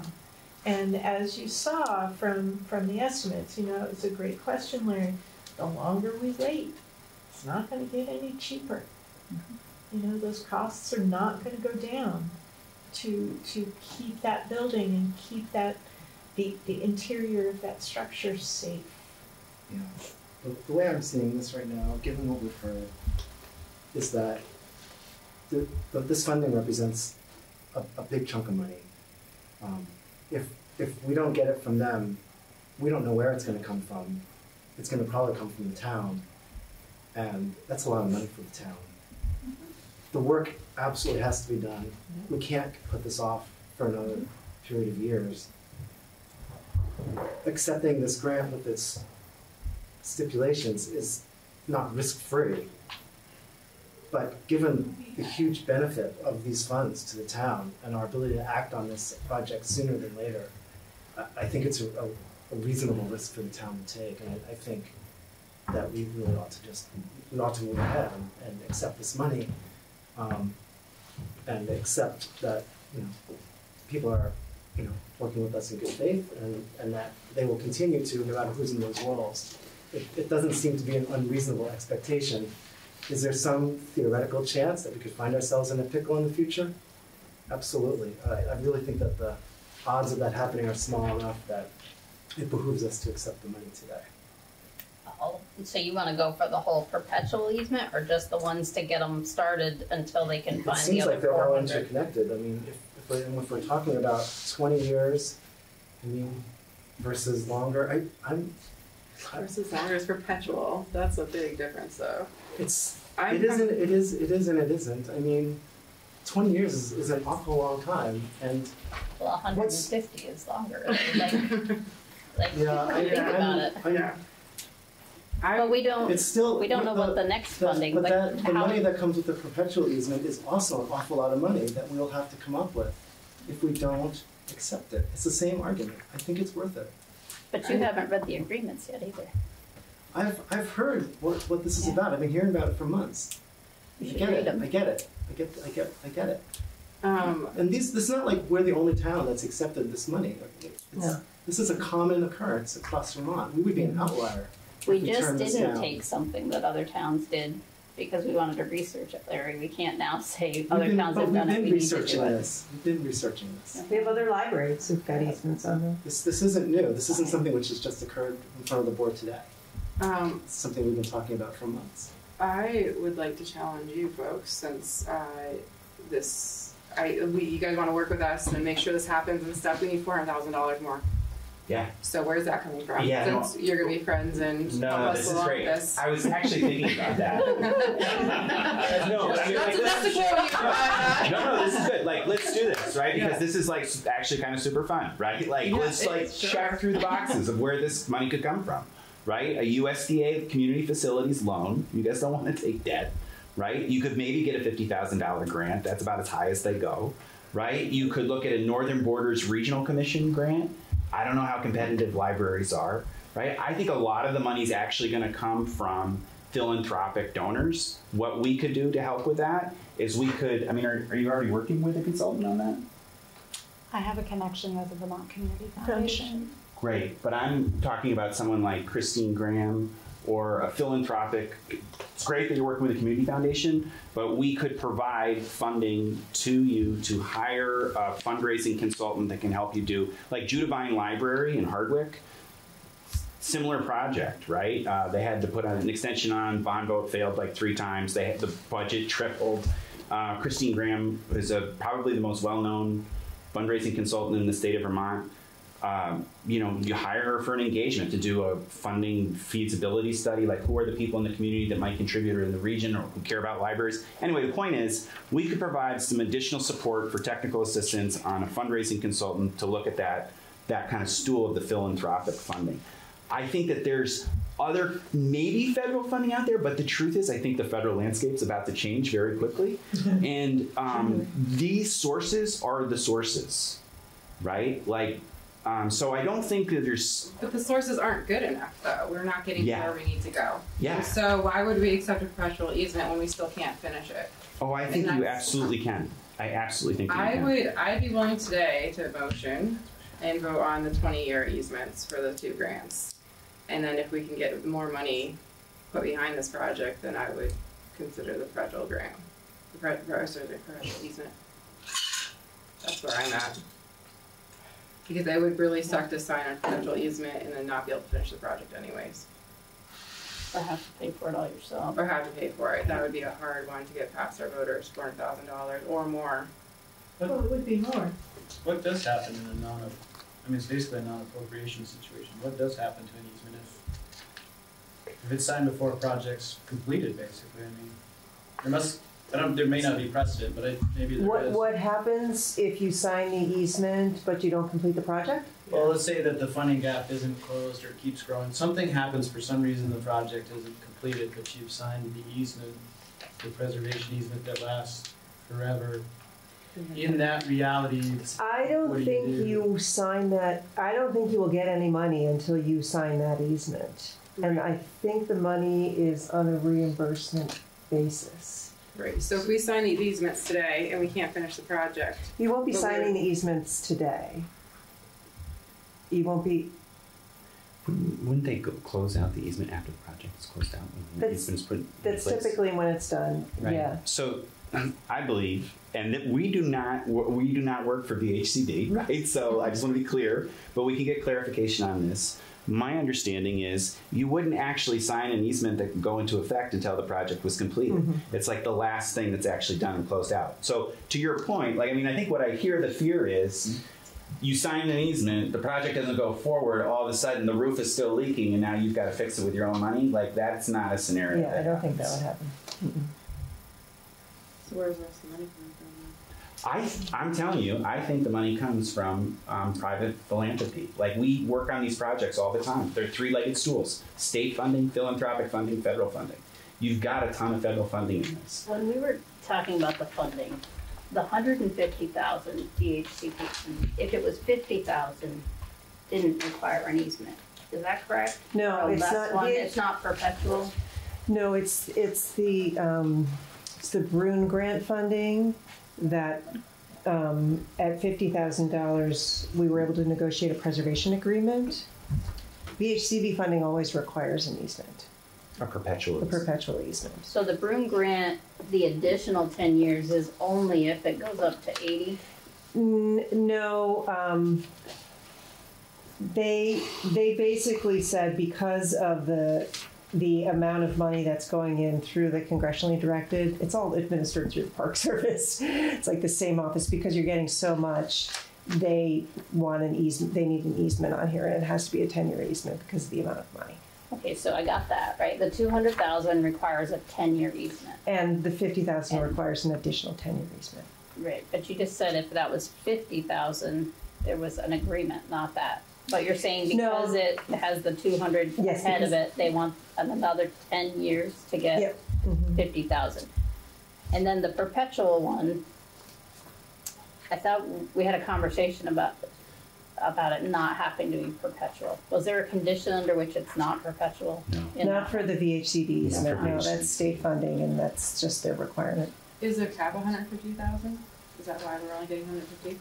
That, I don't know if Is there what? Is that the cap, is 150? I believe we applied for 100, so the fact that they were willing to grant us 150 was like a gift that we didn't expect. Right, but if their whole entire mission is to make sure stuff like this gets taken care of, it's still a drop in the bucket essentially. I mean, it's a lot of money, but we still need 400,000 more. So if that's their goal is to preserve the buildings, then we need more. Well, it's 150,000. Would you sell a perpetual easement on your property for 150,000? Right. I mean, right.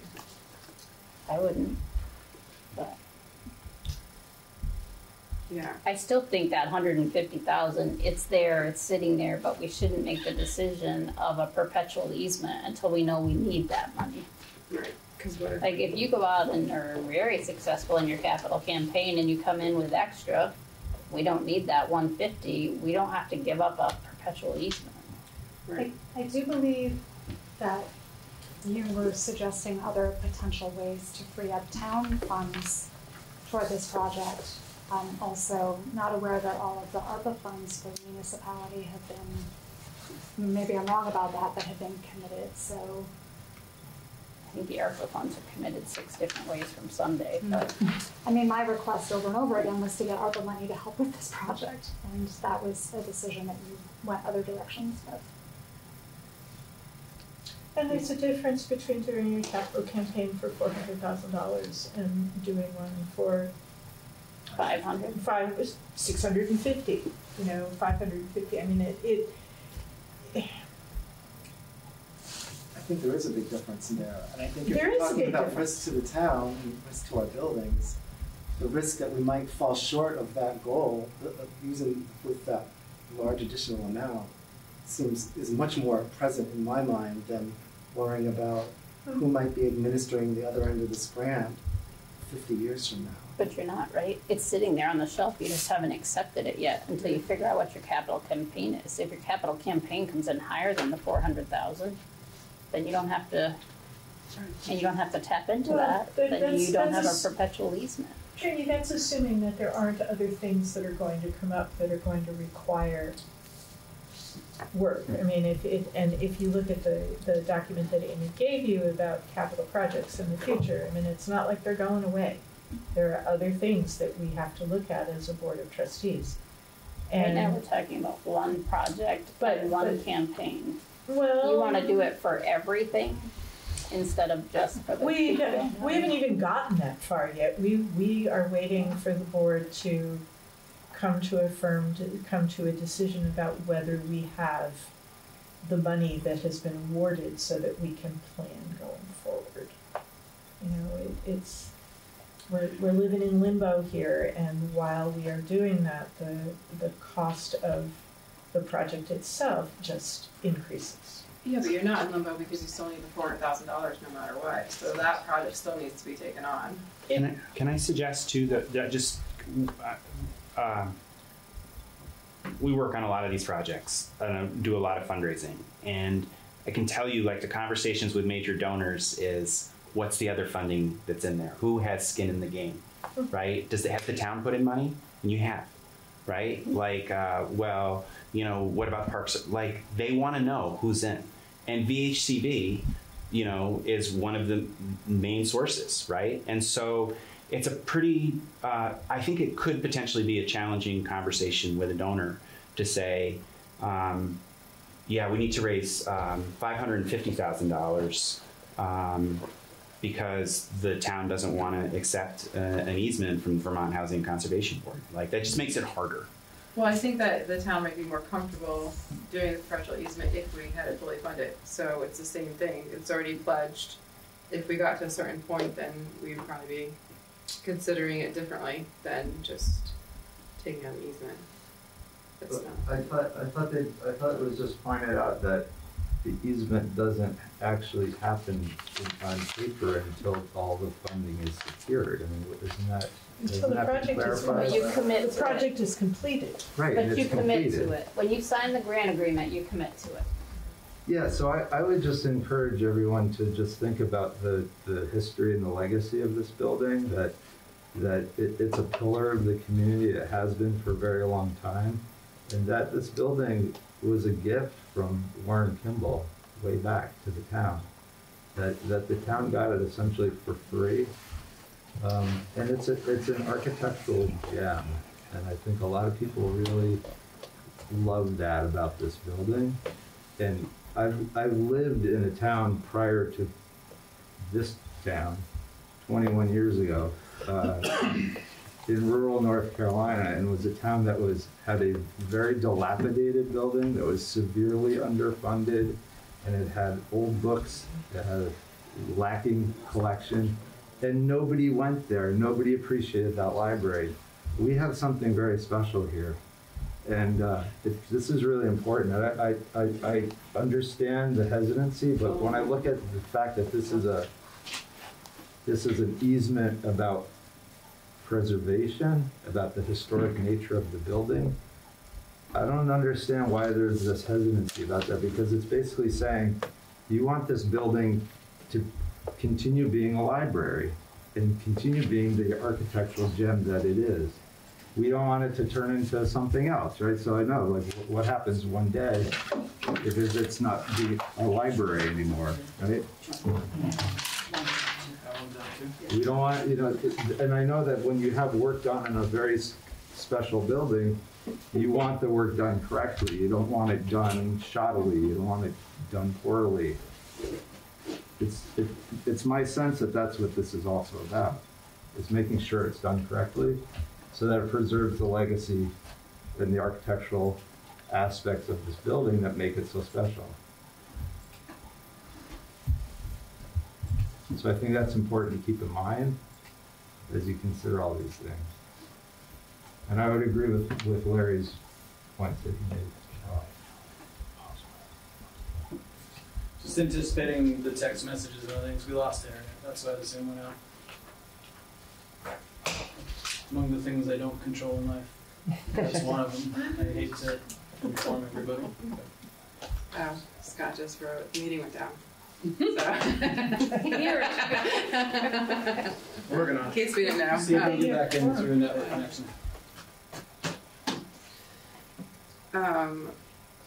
I would be comfortable making a motion to accept the two grants. The easements on the two, the SAT and the Bruin grant. I want to be really clear. If we don't sign off on the other grant that has the perpetual easement, exactly what is going to happen? You can talk to Elizabeth Egan at VHCD and she can tell you exactly what's going to happen, but I think that they will... Approximately what's going to happen. My best guess is that they will be patient and extend the time period, and they really, really, really want to support this project. Would they like to support it more? 150 is, in terms of the size of grants they make around historic preservation, is really significant. Right, but times have changed too. But that one has a pop date right now that we won't meet. But as I'm saying, I think Elizabeth will extend that. You're right, but it would need to extend all of it. I mean, like right now, what's on the table for us is a perpetual easement for a grant with a pop date of 25. That we know we can't meet. That's 6 months and the bid's just going out for the design spec. I think we have to handle it separately. Let me know what the story is, but. I'm just getting worried that we're going to go down a road. We're going to lose our opportunity to access this Recording funding in source, progress. and we're going to put off repairs to this building by years, and we could risk losing the whole building because of the size of the sums involved. You know, as we've seen in recent years, these projects don't get cheaper in two ways. This is a project where damage is happening as we speak, and it's getting more expensive every day to fix. And then costs just go up, so the same fix costs more money in the future. So we're kind of like in a double whammy. And so as those continue to build over time, we're going to find ourselves like in an exponentially increasingly dire situation. And we could find ourselves at a point where it has gotten so expensive that we either let go of the building or the town itself is going to come up with much more money than we're talking about right now. To me, that's the big risk, is finding ourselves in a place where either we lose the building or we spend additional hundreds of thousands of dollars to get it back up into shape. What they need, my understanding of what is needed, is you need approval on the 200,000 tonight. That's the minimum one you need, because that has to be approved and we have to accept that for them to go forward with their design work and their spec. Like the minimum you need tonight is that. And the broom grant, because that has to, right, that one also has that December date that you need it by, which is prior to our meeting in December. What we also have on the table is $150,000 from VHCB with a perpetual easement and a pop date 2025 that they said they can't meet. So no matter what, it has to go back to them to renegotiate the pop date before we can accept it. I don't think we can act on that one. But if we're going to accept it next year, or we accept it now, I mean, if we're going to accept it, we should just accept it. I don't see what the point is of putting it off. I don't know that we're all in agreement of accepting it. I'm not saying that we are, but I'm just saying but that can't be our, that doesn't seem like it makes sense for that to be our reason for not accepting it. Is that we're not accepting it. Like, either if we're going to accept it, then we're going to accept it. And so if we are, then we should just do it and make. What I heard, Larry, was that we could keep considering accepting it, but see if there's a way to fundraise another $150,000 instead of signing a perpetual easement before we sign it, right? So get things started, approve the first two, get things going with the capital budget. Sorry, I have a concussion.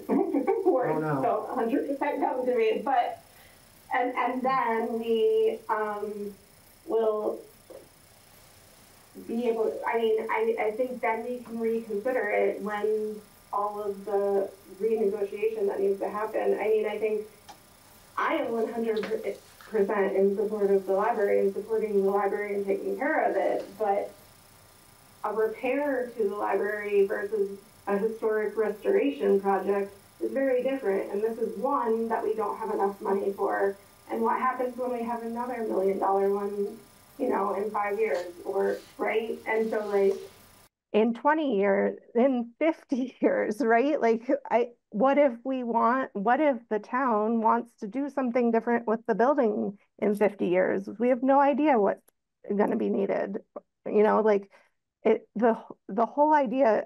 I am totally in support of seeing this work go forward, but I mean, yeah, I think we should do the first two and then just make sure about the second one that there's, or the third one, sorry, that there's a way that we can.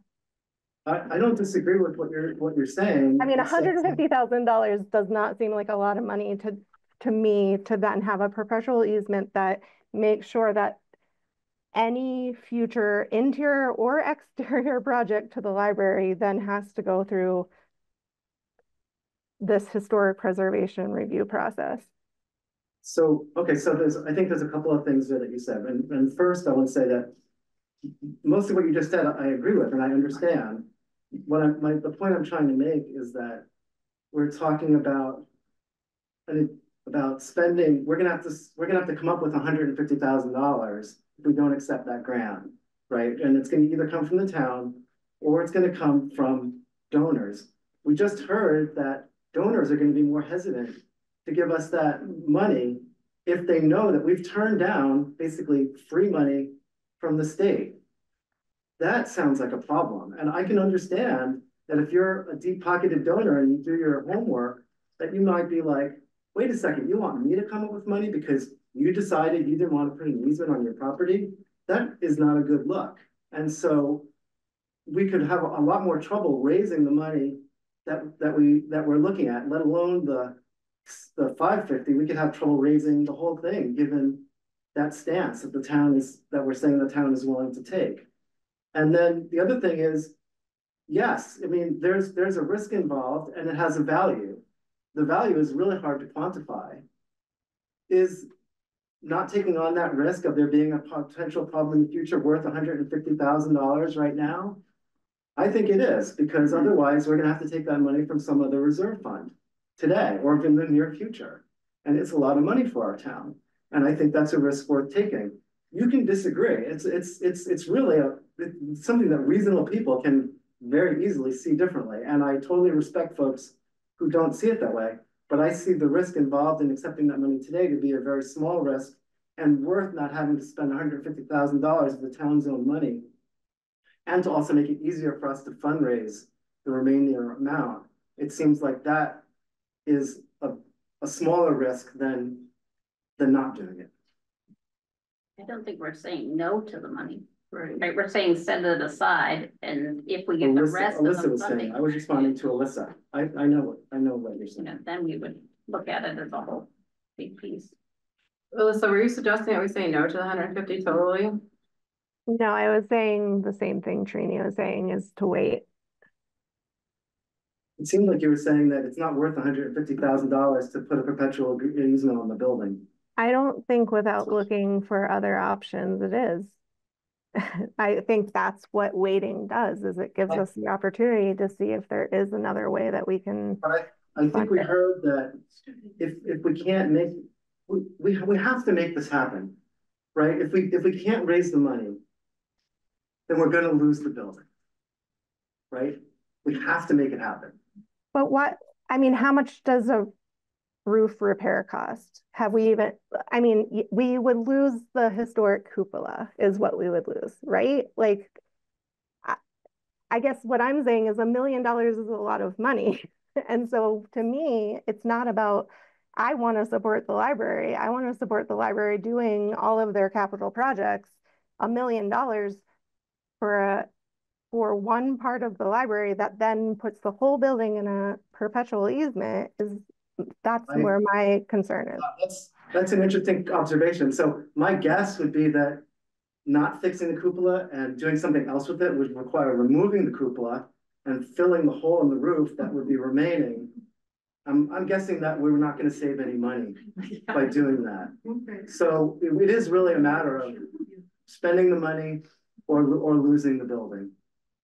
And it's expensive, it sucks, but that's where we're at. Like, we just are in a bad spot and we have to figure out how to make the best of it. And what I think I heard is that the easement, we're not gonna accept this grant, not be able to use it, and then still be stuck with the perpetual easement.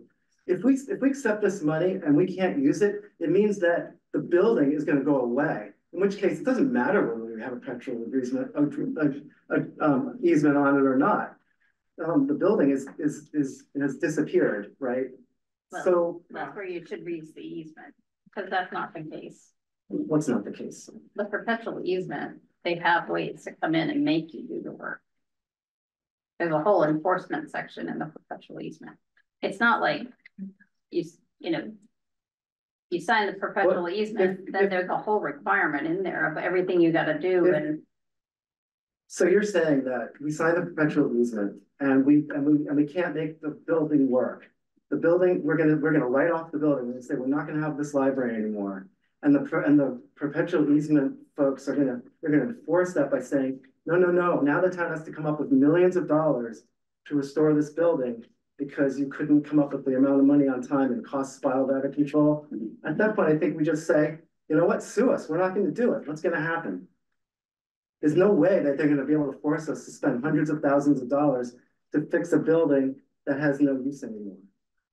I think that's just not gonna happen. That's not gonna happen. I still think we accept the first two, and then we wait to accept the 150,000 once we know what the balance of the funding profile looks like. I don't see the point. It seems like that's making our life more difficult rather than easier. Why is it more difficult? Because we got to take one more vote. No, because we have to raise this additional money, and we heard really clearly. If you're going to go out to donors who can write us really big checks, they're going to say, first, have you exhausted all the other possibilities for getting public money? And we're going to say, no, we want you to pay for it instead. No, it's here are the funding sources that we have, which are the lists that are there. And we haven't accepted the 150, waiting to find out what else we can put up there. It doesn't mean it's donors. Larry, it could be a different grant. We haven't gone for a Northern Borders grant. Who knows whether you could get that or not? We haven't asked for another earmark in the latest round that's coming out. We just heard that this is unlikely, and it. So Larry, like so I just looked it up. There's 74 projects that have a historic preservation easement from VHCB. 74 in the whole state. Like that's not that many. Right? So this can be done without that, is the point. Well, I don't think that's what that means at all. I think that just means that there are 74 projects that couldn't have happened without this money. So they accepted it. And we're going to probably find ourselves on that list. And we should just make sure that we get on that list while we still can.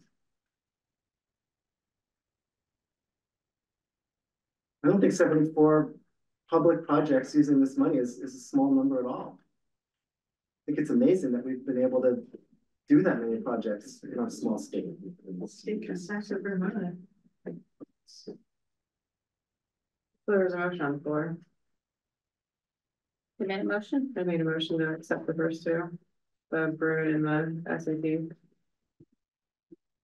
There a second on that motion? Make a second. All those in favor? Aye. Aye. But I think we're making a mistake by not accepting the other now. As you may have guessed. Have conditions. Motion carries on accepting the first two. So on behalf of the trustees, I would ask, what would you like us to do next? Because we have worked with Amy, I mean, this has been going on for years. You are only talking about months. We're talking about years here. That we have been, that the cupola has had a leak and that Amy has diligently worked to get grants to fix it. Trini, you were part of that. You know that they are not lying thick on the ground. So where does the board go now? Because you just potentially added another $150,000. That's not what we have to find there. Well, So you potentially have done that, sure. So because if you decide not to accept the easement. So if it's so easy, so we just heard that there's not a lot of other money. So the next step is to stepping forward into the other options that these kind folks here said that they are willing to help out with. And we still need to find $400,000 no matter what. Mm-hmm. And so if it's been years, then like we need to get moving on that. I mean, that's what the next step is, right? The project can't happen unless those next steps happen anyways. They haven't said no to the 150. Right. At this point, we've delayed the decision on it. But so you've got the private funders in that whole process. And Amy and I talked today about, is there other grants that are out there? Other ways to look at it? I mean, I don't know. You've probably dealt with Chris Saunders as much as I have. Like, it's worth a conversation with him. Absolutely. Yeah, I don't mean to say, I think he's very open to a lot of this kind of stuff. And, I would have no problem having the conversation with him. And if they're willing to put in 150,000, we'll get rid of this VHCD one and supplant it. Like, I think there's ways forward here. I think there's other opportunities, like we had talked about today. Sorry, I haven't had time. I do have a job and some other things that actually happen to have some of my time sometimes too. But, Amy and I talked this afternoon about, is there other ways that we can look for funds to support, to do other projects that the town has to do, so it frees up capital funds to do this versus what we thought we had to do. Like, and I haven't done anything with it. You're right. Sorry. But it's only been what, 4 hours? But I think there are other opportunities. We just unfortunately I had to come here. So, Can I actually, first of all, I just want to say thank you for accepting the easements. We're excited to move forward, on those. I think one maybe just final thought that I would leave you with is just as you're approaching kind of major donors, the kind of donors who are going to make tens of, this isn't going to happen with $25 donations, right? This is like major donors. They're going to want to think about their investment, because that's what it is. It's not a gift, it's an investment. And thinking about what assurances do they have that the building's going to be preserved, right? So I just want to add that extra context, that the easement isn't just about VHCD, right? It's about folks wanting to ensure that the money that they put up is protected. So, but I really do thank you for your leadership and for wrestling with what is a challenging issue. And we look forward to working with you to try and close the gap and get over the hump. So we have a police station. Yeah. Money. You actually have a really great idea about thinking about, are there other capital improvement projects currently contemplated for Randolph that might be I'm not saying this isn't a fit for Northern Borders, but maybe there are other things that are a better fit for Northern Borders, or a USDA grant, right? It'd be really interesting to look at the whole capital needs landscape and see if if some of that's fungible, moving it around. That's a really interesting strategy. We have to look at what's coming up in the construction time period that this project, and we don't know what that time period is right now. Yeah. So what are our capital projects in 3 years or 4 years or whenever this one is going to construction, because that's the year you would have to supplement it with something else. And that's something that a lot of the funders will get together in a town. We could work with the community development department. Will bring together a lot of the funders and help think about strategically how to plan out a few of the different capital projects so that we can leverage different funds and different timelines of them. But I think that's the only place in the town budget, so to speak, that we would have a flexibility of some sort to do something like that. But sorry, maybe someday when my list gets shorter, I'll get over to it. But we're going to be working through the capital program as we come into our budgeting. So it'll give us that opportunity to look at kind of what are those type of projects that we might be doing in a few years and what would fund it. Thank you. Thank you.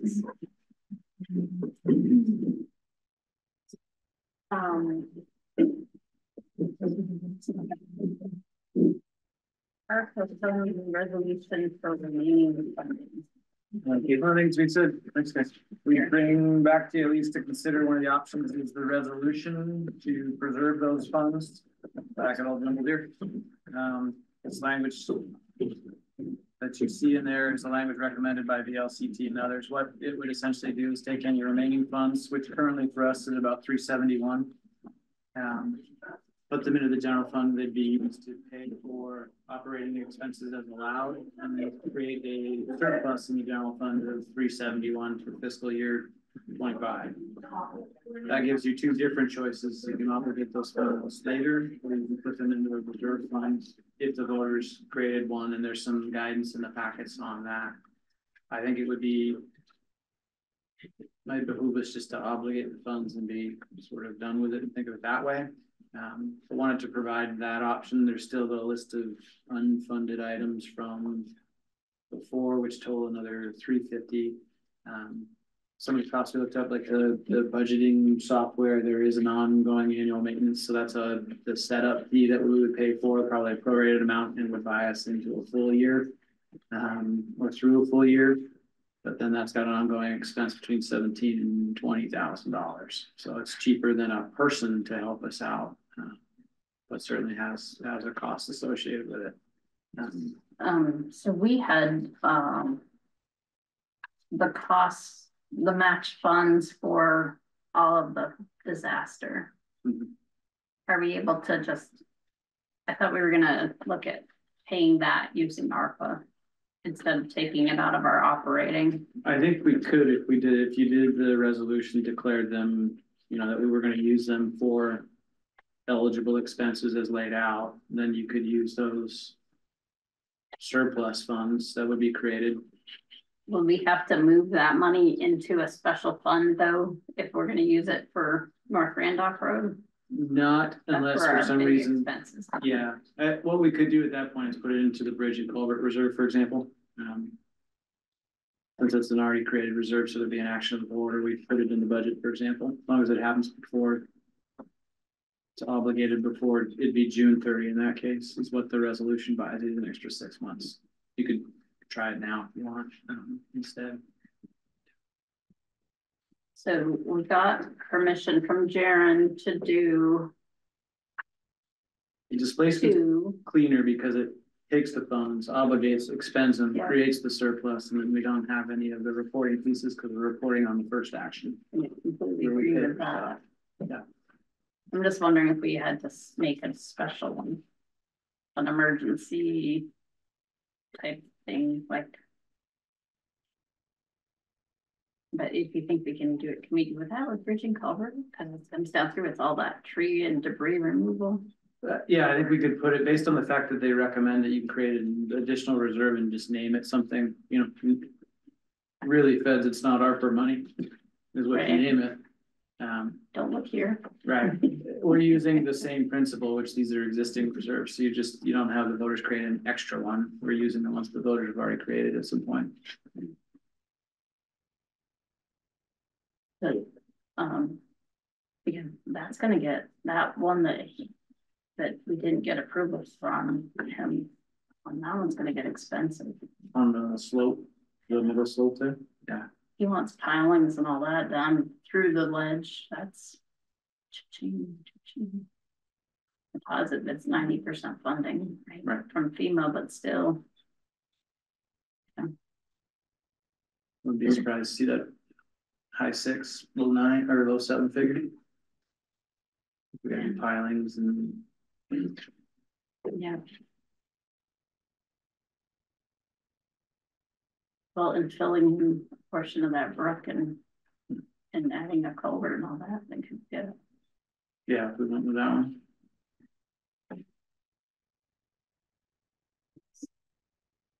That's the last of it, though. All the rest of it's done, and we can offset that with. I mean, there'd be that slope. Yeah, I mean, timeline wise, the other two have a pathway, although one's more exploratory. Right, scratch. Then there's the bridge. I mean, that'd be the other one.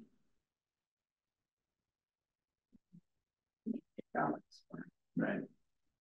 We've got enough in that bridge and culvert reserve to make a match on that if we had to. Even if it's a couple $1 million, we're still okay. If we have to make 10% of that, say. I mean, actually, it's less because the way the 90-10. What are we down to the way they left the 7.5? So we're down to 2.5. Did I read that right? There was an email last week that had some of the changes. That the state might keep the 7.5 because originally we were going to split it. Regardless of it stays 7.5. Yeah, there's a proposed surplus in the general fund, and that's some of how they were planning to use it in budget adjustment. So we can do this I think in that December. I just wanted to give you the option and get you thinking about it. But that would be the end of the line, certainly.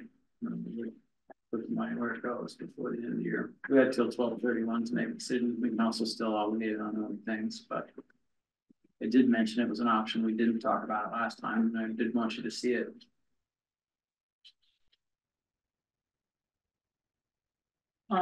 So we already approved a bunch of this, right?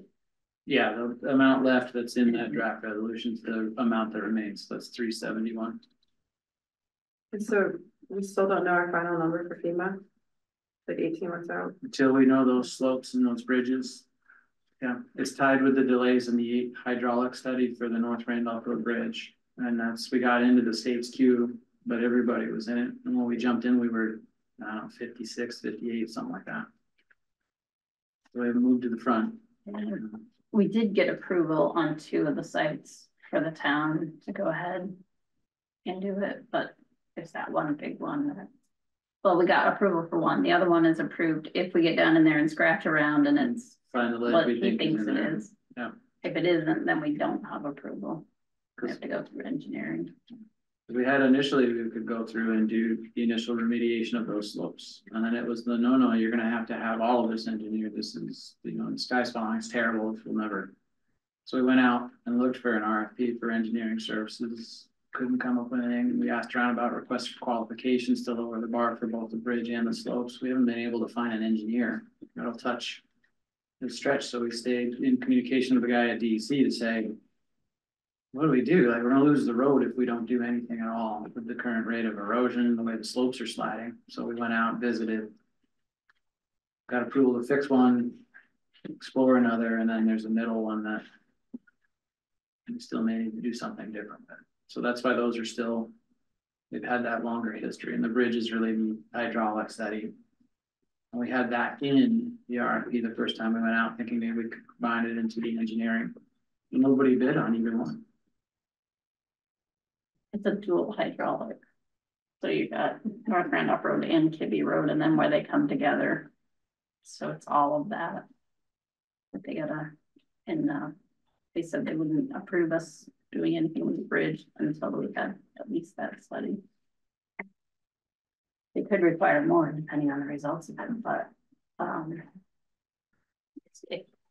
it's going to be expensive when you look at it, because it comes down North Randolph Road, crosses under it, then it turns and comes back over and comes under like Kibbe Road intersection right there, where it meets all the water coming down from Kibbe Road and goes right up back under the North Randolph Road. So you not only have the volumes coming in, you have the impact of when they meet and turn to head underneath the road, which is what caused that whole bank to come down, which is all sand. Yeah. That's ugly. Sands and clays and balled up trees. But Darren was pretty clear that he's the Rivers guy, that he's not surprised. There's no PE willing to put his stamp on this stuff.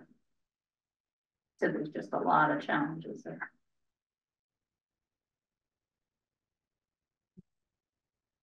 There's no other good option. You're not improving Kibbe. Okay. Certainly not with the bridge of fun there at the end of it that's sitting on foundation fieldstone. Hold your breath when you go over that. But you wouldn't be able to get the widths because the way it's slow. Like, you're just not going to be able to go around. And then if you close it, now you're sending emergency vehicles 11, 14 miles around. And then there's a question about whether that road is even classified correctly, because you can't get the width required of a class 3. But it is a class 3 right now. And whether it should be seasonal. Yeah, there's some sections where I don't know how they're. That's what we came away from that site visit with. Maybe it should close its road in the winter, and maybe it shouldn't be a class 3.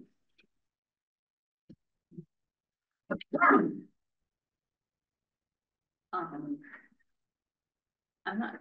Anybody feel like we gotta wait till December to do this, or want something more, or FEMA isn't gonna come under that money, right?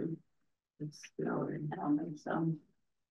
We gotta go with pilings on that slope and a much bigger bridge down the bottom. There's no way we're coming in either that.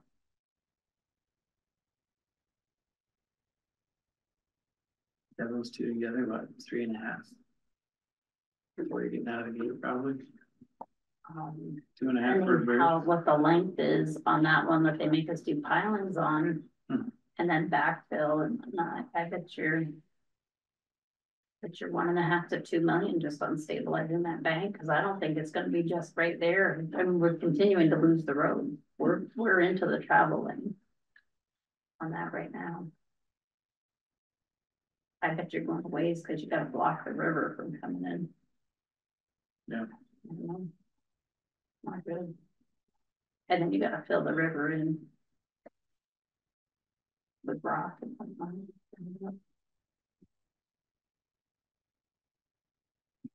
There wasn't enough room to work in there, but we're gonna fill it in. Oh, it's to bring it up so you get out of the V, because it comes to a V. So the thought is if you bring it up here, you have a wider surface than down here. Yeah. Yeah, that was why when we were on site, I was giggling, then I got distracted by a chickadee, but yeah, I'll go back in where I was there. I bet if we look at what we've already spent, our match portion of that in these were way over.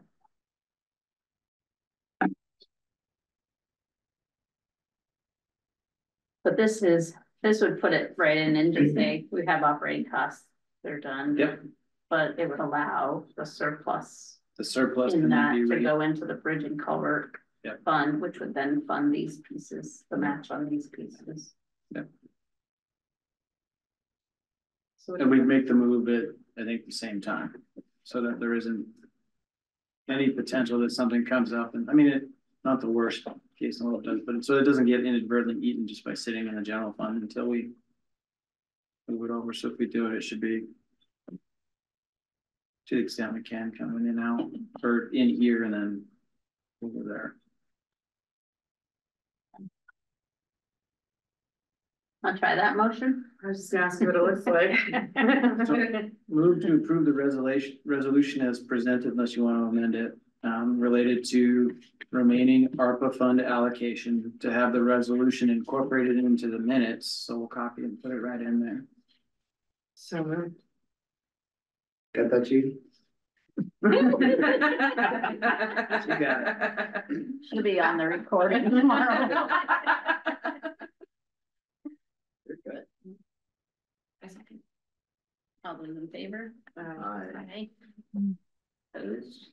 Motion carries. Can we just sign the version that was in our packet rather than come back? You know, like stuff. I'll just take all mine kinds off. of chocolate in a bowl. I mean, you know we can get Larry here for that. I can just take my staple out and send this one around. Only 5 days a week. No, you got a card. Get his door. I can't give it to the manager's office. I say get his door on it. That's right, just a toggle switch. But I think he controls that. I'm not He mistaken. controls what doors the club has access to. I think so. Never knew that. I'm really scared of how to lock it back up because I hear there's like a special like handshake. Yeah. You have to have to touch. We'll go out and watch you while you learn. That'd be amazing. Love that. All right, follow up from the work session if needed on goals and priorities. Do you need a direction? No, but maybe before we go into executive session, we had the liquor license on there. So maybe what we'll do is you'll recess your regular meeting, make it to that point. Open as the Board of Local Liquor Control, take that on, close that, bring your other meeting up, and then we can go into executive session. So we'll hold it for there and that way we get it. Manager's report, anything more in that? Negative. I'm trying to think of something. So, entertain a motion To recess? recess. So moved. Second. All those in favor? Aye. Opposed? Let's call the liquor board, liquor control. To order, first is public comment for anything not on the agenda. Liquor. We don't serve it. Nothing there. Approval of the agenda. All those in favor? Aye. Liquor license for Chandler. Anybody have any concerns? Questions, comments, motion? So we approve the liquor license agenda. Second. All those in favor? Aye. Aye. Opposed? If we can make sure we get the licensees, so we have it in the file, and we know who's serving, should there be an issue. You can do that. Yeah. We provide you with the insurance. Yeah. We've listed the town as a additional insured. We'll also give you a list of the licensed servers. But that would be a one-time thing rather than a continuation thing, but you'll at least see we've done that. Is that fair? Okay. I think for year one, just say we have it. I mean, it used to, I don't know if you remember the old applications, they'd have them right in there. We need copies of the certificates of training and the new computerized system. We don't, doesn't even show up that they have them, and they do. We can actually give you the licenses too of the that's easy, because we have copies of those. I don't think we need I those. think as long as we have the lists. Okay. Yeah. Great. Entertain a motion to adjourn. So moved. Whoa, oh yeah, the board, sorry. In favor? Aye. Opposed? Motion carries. A motion to come back from recess of the regular board. Second. All those in favor? Aye. Aye. Opposed? Motion to find that we need to go into executive session. So moved. Second. All those in favor? Aye. Aye. And a motion to go into executive session. So moved. In favor? Thank you, Morgan. Aye. Aye. Oh, yeah, sorry. Aye. So we're going for collective bargaining. Collective bargaining, personnel and contracts. So we will start to end recordings and kick people off. All except for Alyssa. Except for this. Yeah, Oh, yeah. fine. Sure. Recording stopped.